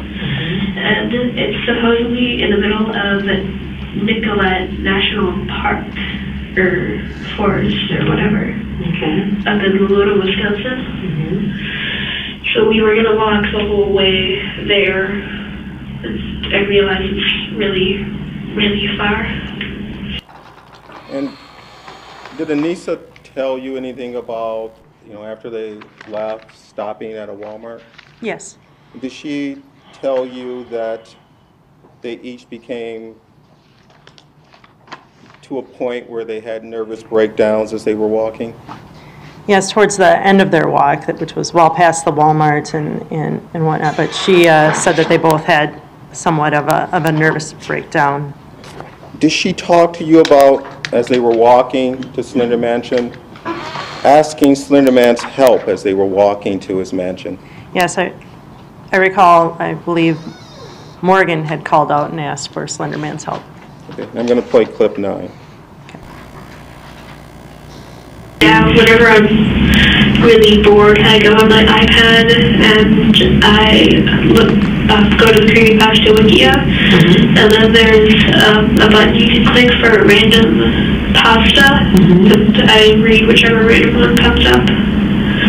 And so in reading these, you truly believe that Slender exists, that there's Slender out there in your Not mind? anymore, because we asked for his help when Morgan and I were having nervous breakdowns, and he didn't do anything. Nothing happened. Before this today, leading up to and even after, While we were walking and having a nervous breakdown while I was laying on the side of the road, Morgan said, "Slender, if you're listening, please help us." And he says having a nervous breakdown, and then she started kind of crying. But you truly believe beforehand I believed, but now I know that it's just teenagers who really like scaring people and making them believe false things. So she says in that clip that as they were walking, they were calling out for Slender Man. Yes, Morgan did, yes. Okay. And she also says that before the stabbing, she really believed that Slender Man was real. Yes. After they were leaving, after they left Walmart and they were walking, I think they walked for a couple hours. Did she tell you that they ran out of water? Yes. Okay, and did she tell you that they stopped at Steinhoppel's to refill their water bottles? Yes, I believe they filled up both at Walmart and at Steinhoppel's. Okay, so the 2 water bottles that they took to carry all the way to Slender Man's mansion and Nicollet National Forest, they were completely out of water before they even left Waukesha. Right, yes. Did Anissa tell you that she really believed that Slender Man existed? Well, in the clip that you just played, that's what she explains. Okay. And did she tell you that at another point as well? She said that there were skeptics out there and she wanted to prove them wrong. Okay, I'm going to play clip 4, Judge. On the creepypasta wiki, but he's actually a real person. Jeffrey Woods. He supposedly murdered his whole family, so we're there found that out, and we're just like, okay, so we know at least Jeff is real. Okay. So we got our hopes up and thought that everybody else was real. Okay. And then Jeff is called what online? Jeff the Killer. And supposedly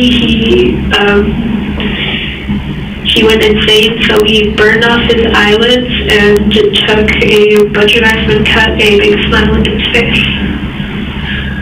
And his supposedly long black hair about down to here, and ice blue eyes. That's what the wiki said also. And he killed a bunch of people? Mm-hmm. Including his own family. That's what the news report said anyway. Okay. So he's considered a Slender? No, he's considered a killer. He's considered a killer. Okay. Hence Jeff the Killer. Yep. Okay.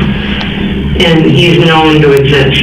News reports say that he exists. If you go on Google Images and search Jeffrey Wood's news article, a bunch of news articles will come up, and then there'll be a picture of, a 17-year-old boy with,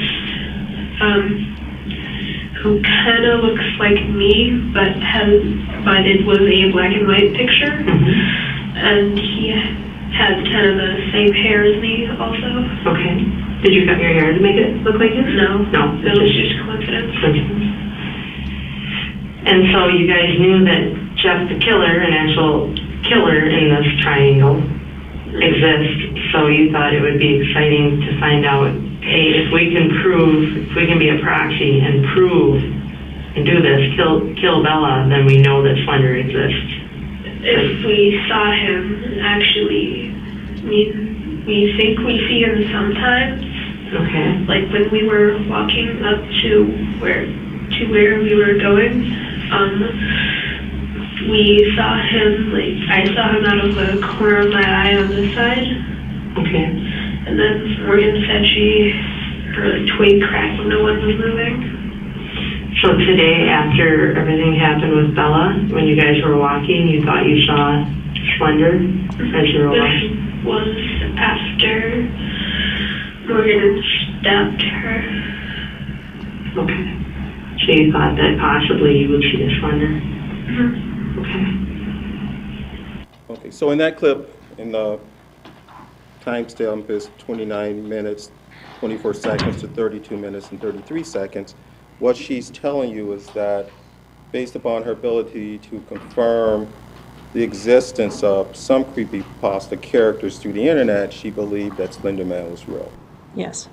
And she also explains to you that she found newspaper articles that verified the real-life existence of some of the characters. Yes, that's what she... And one of the ones that she was telling you that she was able to find confirmation of was Jeff the Killer. Right. Right, and she said that she found all this stuff on the wiki. Mm-hmm. Right? She went on the internet. Yes. And she found newspaper reports. Yes. She said you'd go and just do a Google images search. What you'll find is newspaper articles, images of Jeff the Killer. Mm-hmm. Yes. Okay. And she also told you that she has herself seen Slender Man, right? She said that she saw blips, I believe, glimpses of him twice.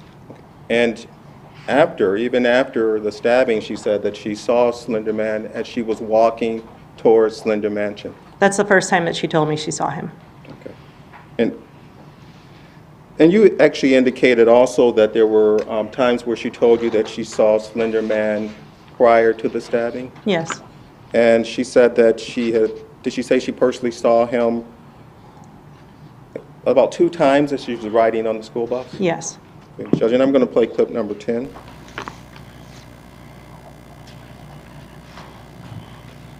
Morgan said, we have to kill Bella today. And I was like, but can't we stay another night and do it tonight? Because I was still kind of scared and kind of hopeful.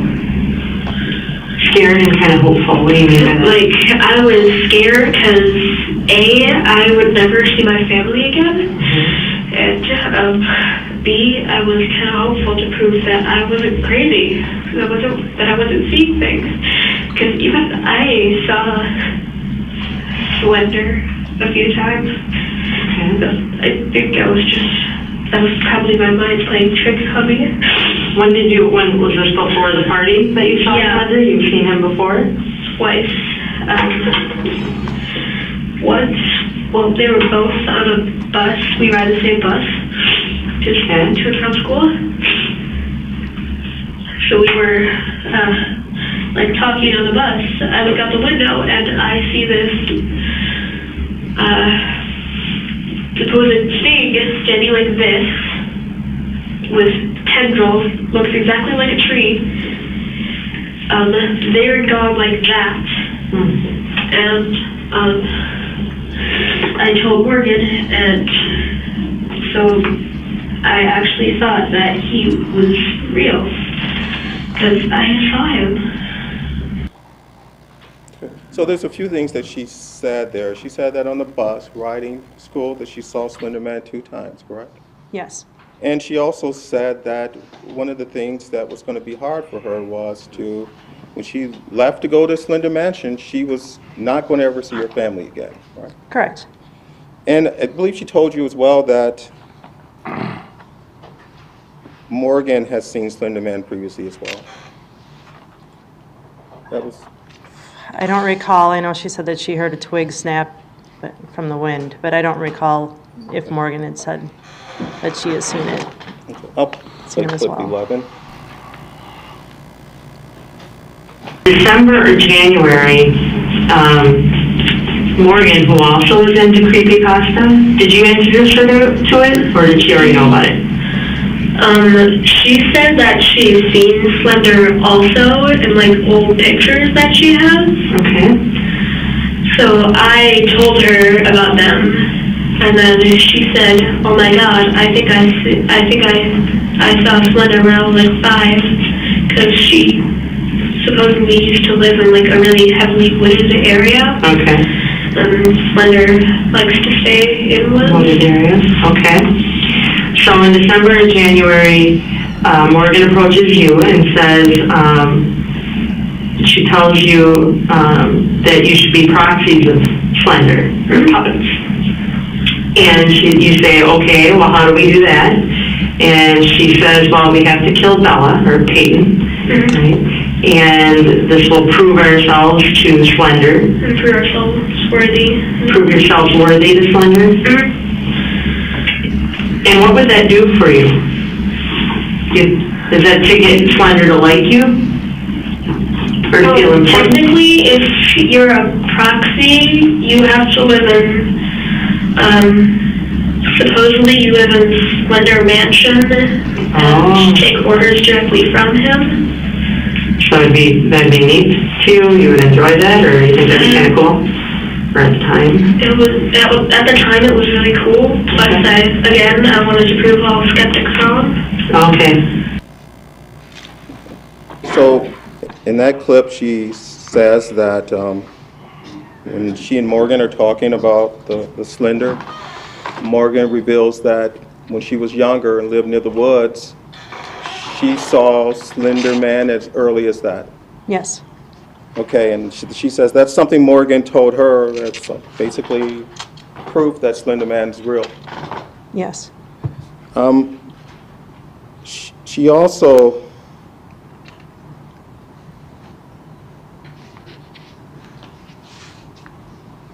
and I want to back up a little bit. The recording that we're seeing right now, that was your interview, your meeting with Anissa when she was 12 years old, correct? Yeah. Yes, that's correct. correct. And that was the same day that the stabbing occurred? Yes. Okay.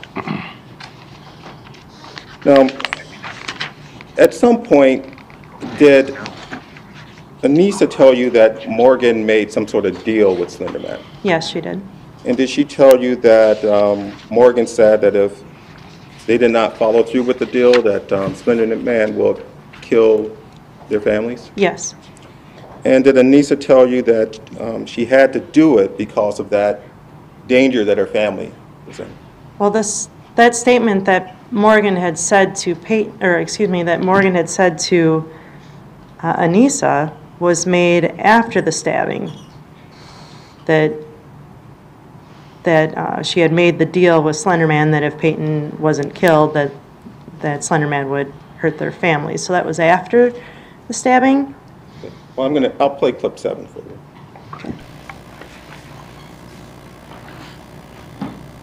When Morgan said to you that if we don't do this for Slender, our families and loved ones are going to be killed, do you honestly believe that?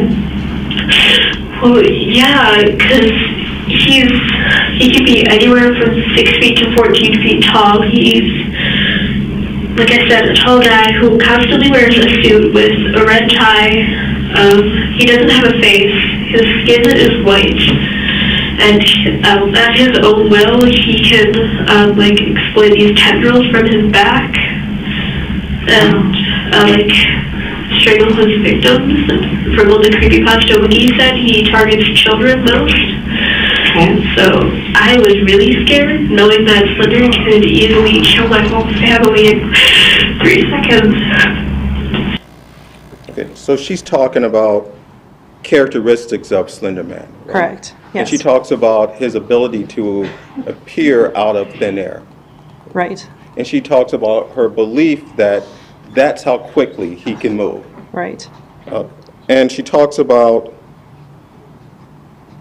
her belief that her family would be in danger if that did not occur, the stabbing, right? Yes, since Morgan had made that deal, yes.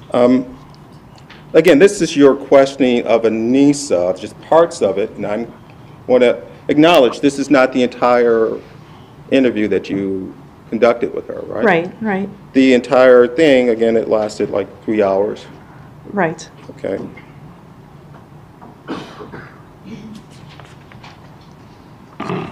And throughout your interview with Anissa that day, she continued to maintain that before that stabbing, she believed that Jeff the Killer, Slenderman were real, right? She believed that Jeff the Killer was real, and she wanted to prove the skeptics wrong that Slenderman was real. Okay, and so after the stabbing, she said that she and Morgan were on their way to Slender Mansion, where they were going to meet up with Slenderman. Correct.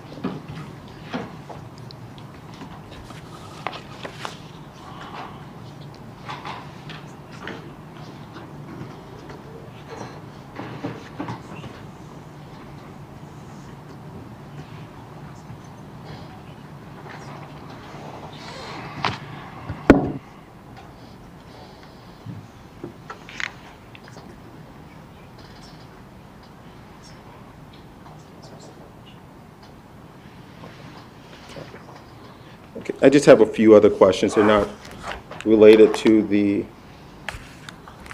interview you did of Anissa, but I believe you engaged in some other investigation as a part of your role in this offense, correct? Yes. And I think one of the things that you did were you talked to Peyton's mother, correct? Yes, I did.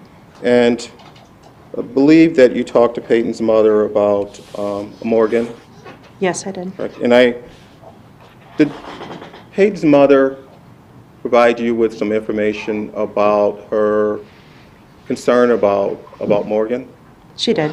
And what did she say about Morgan? Boy, specifically, I don't recall. The one story I remember her saying is I think that Morgan had been over to their house maybe just a brief couple of times. And one time in particular, she had been in the basement of Peyton's house and lit something on fire. Okay. And that was concerning to her mother. Okay. Might it have been the carpet? I don't remember specifically. I think it had something to do with a candle, I believe. But I don't recall specifically. Did she say anything about concern about her daughter and the relationship that her daughter had with Morgan? She did have some concerns.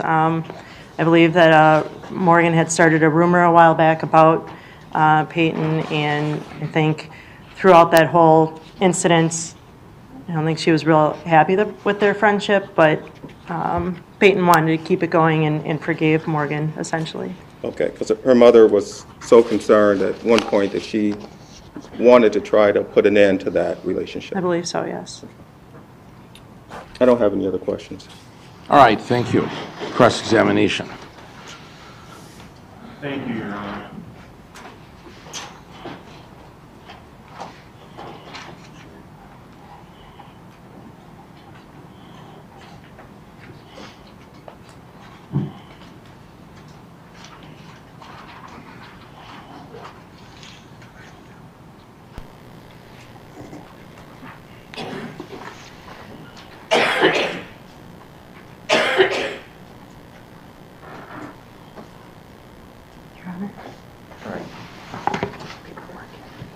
Officer Trusoni, you,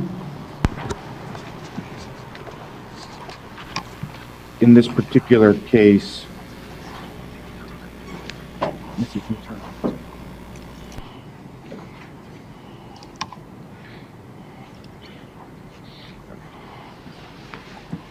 sorry about that. You were the first police officer in the city of, well, strike that. You took a long interview with the defendant in this case, correct? Yes, I did. The video says it's 3 hours and 20 minutes. It's roughly 3 hours and 20 minutes. That's how long the video ran, yes. I know there's a few minutes apparently at the beginning where Anissa is sitting in a room all by herself. That was while you were doing other things? Yes, I think I was grabbing her some water. And at some point you said there may have been a moment or two where another officer entered the room.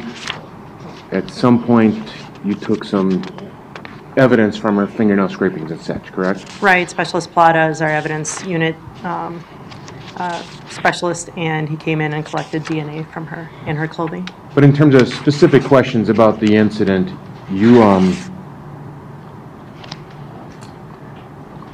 didn't, he didn't ask any questions of Anissa while he was in the room, other than things related to things she needed to do to give him the evidence he needed. Right. I stepped out of the room, but I've watched the video. He didn't ask her, as far as I can recall, anything particular in reference to the case, just explaining to her the DNA collection. And at some time later in the interview, she says she's cold and she's brought a couple of blankets, correct? Yes, that's correct. In fact, throughout the interview, it seems to me you were doing your best to make sure she was as comfortable given the circumstances as possible. Is that a fair statement? Yes. All right. Now, Mr. Smith, just a moment ago, played you clip 7 where Anissa is talking about how Slender Man could hurt her or her family, correct? Yes. In terms of the chronology of this interview, though, isn't it true that that was said relating to what Slender Man could do to her, but not what she knew prior to the incident? And what I mean by that, and I'm going to firm up that question because I don't think it's a very good one. She told you she didn't know about this deal Morgan had made with Slender Man until after the incident. That's correct. So when you're asking her this question, or the question comes up about whether Slender Man can hurt her, it's just in the context of Slender Man in general, correct? That's correct. It's not in terms of the context of, at the time you did this, did you do it because Slender Man could hurt you or your family? Right. In fact, it was very clear, was it not, that Anissa did not know about the deal Morgan made until after the incident?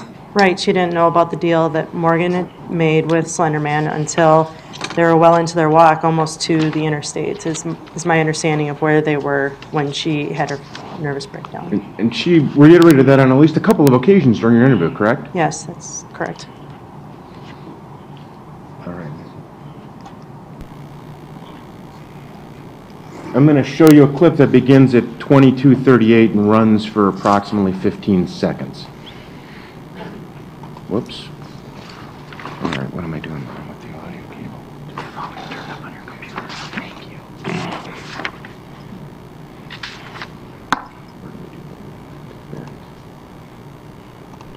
Let's try that now. I really think about process was I didn't know I was in danger until after, Morgan died in pain. Or Bella, as people call her. We call her Bella. So basically, that clip went from 22:38 to 2300, correct? Yes. Or 23 minutes, I should say, on the dot. Yes. Now, I know it's somewhat hard to hear that clip, so did I ask you to listen to that closely? You did. In fact, did you listen to it over and over at my request? I did. Probably to the point where you were sick of me? And is it your belief that what she says there is, the silly thing about this was I didn't, and then she says something inaudible, no, I was in danger until after inaudible, Morgan stabbed Peyton, or Bella as we call her. Yes, that's right.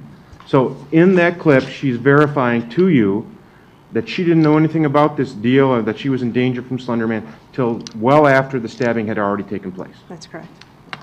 And in fact, that comes up again a second time, and on that occasion, you are now talking once again to her about, as I understand, it's a walk to Steinhoffels, or the walk that ends up near Steinhoffels, correct? Okay.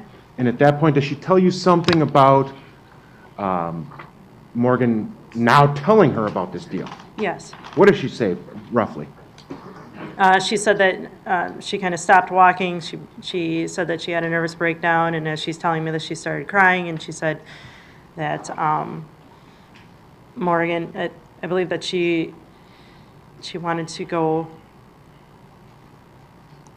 back. I don't recall if this is when she said she wanted to go back home, but she says essentially that Morgan tells her, well, you didn't know this, but I made a deal with Slender Man that if Bella wouldn't have been killed, then Slender Man would go ahead and kill our families and possibly us. And she specifically says that in the context of that she didn't know it until that moment. Correct. That Morgan says to her, you didn't know this, but. Right, yes. Yeah, that's correct. All right. This clip begins at 45:24. That could like go either up on top of the freeway or this way towards the airport. Okay. So we were walking, and then I had a total nervous breakdown and blamed Morgan for everything. I said, you stabbed her, you wanted to do this.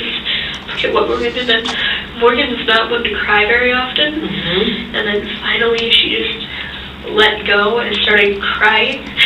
And then I just needed to vent because I was scared. I was scared. I was scared, A, for myself, and B, for my family, because after we left Peyton in the woods, close to the marshy area that was nearby, she said, oh, and there was one thing I forgot to tell you. I kind of sort of made a deal with Slender, saying that if we didn't kill Bella, that he either would or could kill our families and everything we love. And I don't want that to happen, so that's why I did this.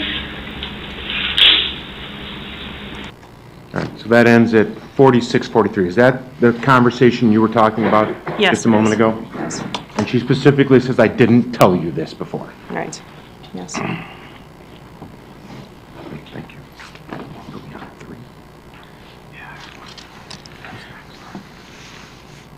Now, at some point, did you have a conversation with Anissa about her belief in Slender Man and whether she still believed in Slender Man? Yes, I did.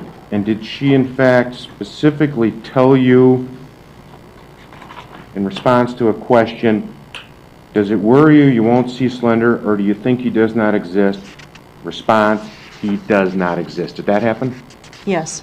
And then you said, okay, and she said, he is a work of fiction, and I believe that people who say they have seen him in person, read creepypasta, and then recall memories of strange trees instead of slender.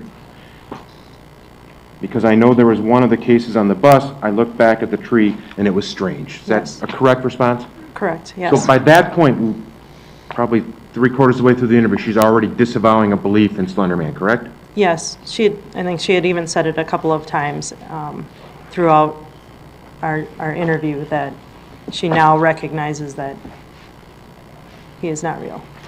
And at some point, I know there was a conversation about how Morgan, when she was told to go berserk and stab Peyton, said something about being a kitty cat, correct? Morgan said that, yes. And you asked Anissa about that, correct? Yes, well, Anissa had explained to me during the events of just prior to Peyton being stabbed that is what Morgan had said to Peyton. In fact, what she said to you when you asked her about that was, she said she was going to draw cat whiskers on her face when she became a proxy, and that would be her catchphrase, like with Jeff the Killer.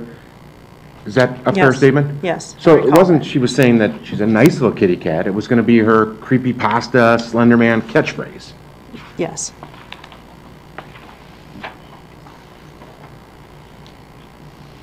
And in your conversations with Anissa, did it appear to you that what she was really saying to you when she had that nervous breakdown on the walk was that Morgan was afraid she would leave her on the walk to Nicolay alone and she couldn't do it? I'm sorry, can you ask me that again? Sure. Morgan at some point was concerned that Anissa wanted to go back home, correct? Yes, she was. And she basically tried to coerce Anissa into not doing so. Yeah, I believe that Anissa had said at one point in time on the walk that, I'm done, I don't want to walk anymore, I want to go home, I want to see my family, and Morgan had said if we do this now, I believe she made a reference to being arrested and executed, so being held responsible. And at that point then Anissa acquiesced and continued walking, correct? Yes, that's correct.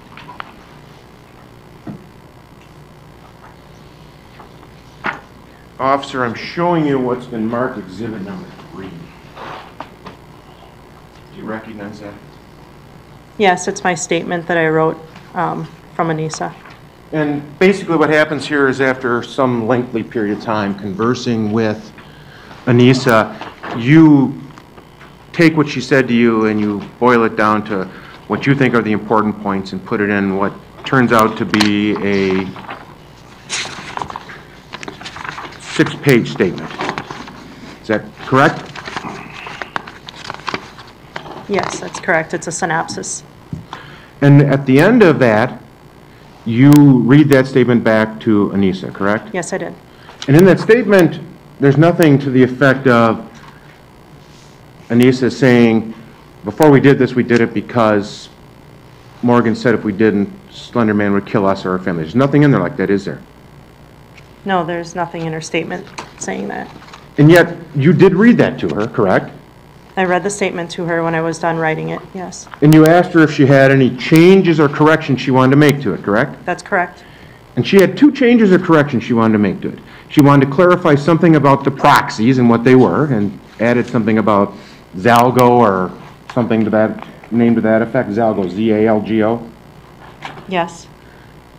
And she also wanted you to put down that at Steinhoffel's they had gotten some fruit snacks. Is that also correct? That's correct. But at no point did she say, oh, and by the way, you really should put in there that the reason I did this is because I thought if I didn't, Slender Man would kill me or my family. She never said that, to add that to the statement, did she? She did not. And it's not in there, is it? It is not. I have no further questions. Thank you. Redirect. Okay. When you were talking to Anissa in that room, she told you over and over again that she believed that Jeff the Killer was real. Yes, she did. And Jeff the Killer, did you do research on Jeff the Killer? I did a little research on creepypasta itself and Slender Man just to try to grasp an idea of what she was trying to explain to me. Did you find a real-life Jeff the Killer?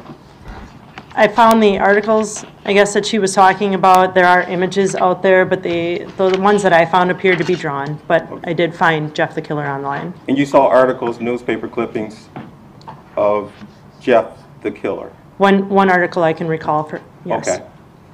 Jeff the Killer is a fictional character then? I believe he is, yes. She said she believed Jeff the Killer was real. That's correct. And one of the things that she said to you during that interview is that she had been seeing Slender Man, and she wanted to do this so that she can prove that she wasn't crazy because she was seeing Slender Man. She did say that at one time. She said to you that she believed he may not be real because as they were walking to Slender Mansion, he didn't come there to help them. Right, when Morgan called out for him.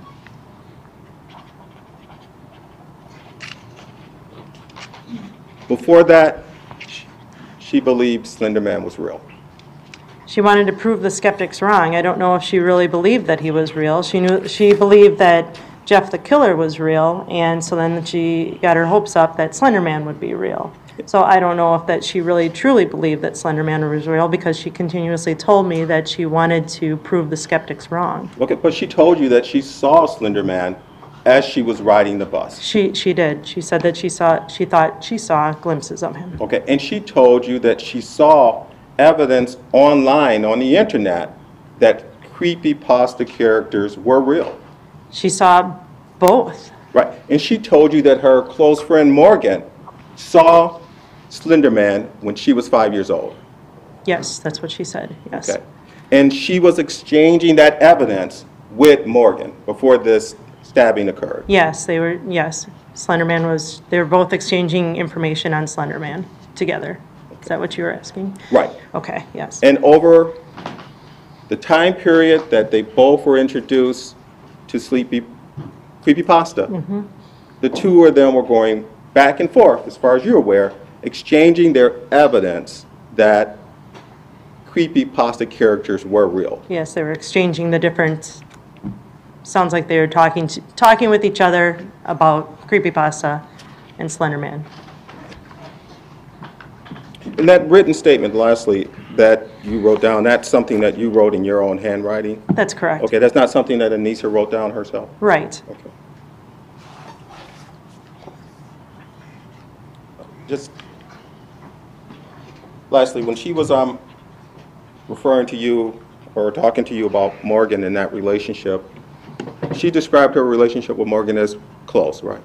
Yes, I believe she said they felt like they were sisters. Okay.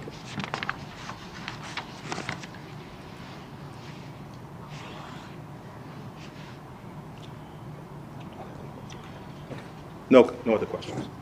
Thank you. Any recross? Just a couple of things. I want to make sure I have the progression correct. At the beginning of the interview, she's professing a belief in Slender Man. Yes. Somewhere near the middle, when he doesn't come when they ask him for help, she's skeptical that he exists. Right. And then by the end, she gives that answer that we talked about before, that she doesn't believe he exists. She knows that he doesn't exist, yes. Did you find her responses in your conversations with her similar to, say, a 10-year-old who is skeptical about Santa Claus but hopes that he still exists? Yes, I would say that's fair. You were asked about whether the statement was in your handwriting, and you said that it was. Yes. But you went over it word for word with Anissa, correct? Correct. And then as I write the statement, I ask her a question again. I write her answer down, make sure that's how she wants it, because these are her words. So that's how I take the statement. In fact, there's a couple of places where you scratched out a word and you had Anissa initial that change had been made, correct? Right. Outside of the changes that she wanted added in, I made grammatical errors, made sure that she was aware that I made the grammatical errors. She saw it and then initialed next to it.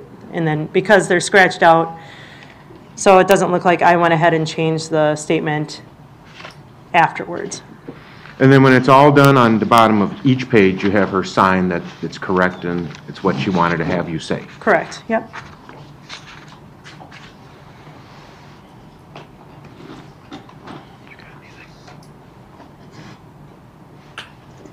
Nothing further. Any redirect? Just a few other questions. This State's Exhibit number 3. This wasn't prepared 30 minutes into the interview, right? What, so your question is when did I write it? You didn't write it down 30 minutes into the interview. No. You didn't write this down even an hour into the interview. No, I didn't. You didn't write it down an hour and a half into the interview? I don't recall specifically when I began writing it, but once I received all the information and kind of got an idea of what happened, then I began writing the statement. So that would have been towards the end of the 3-hour interview? Yes, that's correct. Okay. I don't have any other questions. Any further cross? No, sir, thank you. All right. And is Detective Trussoni under subpoena? Yes. She released? Yes. State, any objection? No objection at all. All right, then thank you, Detective. Have a You'd good like day. this? I'll take Okay. that back. Thank you. Thank you for being here. It's a work of fiction. I cited all this stuff. Oh, you need to know what's down here. Yes, I do. What is the, your schedule for witnesses, Attorney Smith? We have one of the doctors on subpoena for 1:30. Would the court be willing to recess until then? Yes, so there's nobody else here right now. Not at this moment. We also have Detective Carpenter coming at the same time. All right, but Detective Carpenter's not here. Carpenter. No. All right, all right. Well, we will then recess to 1:30. The lunch plans will be similar to those yesterday. So we'll be in recess to that time.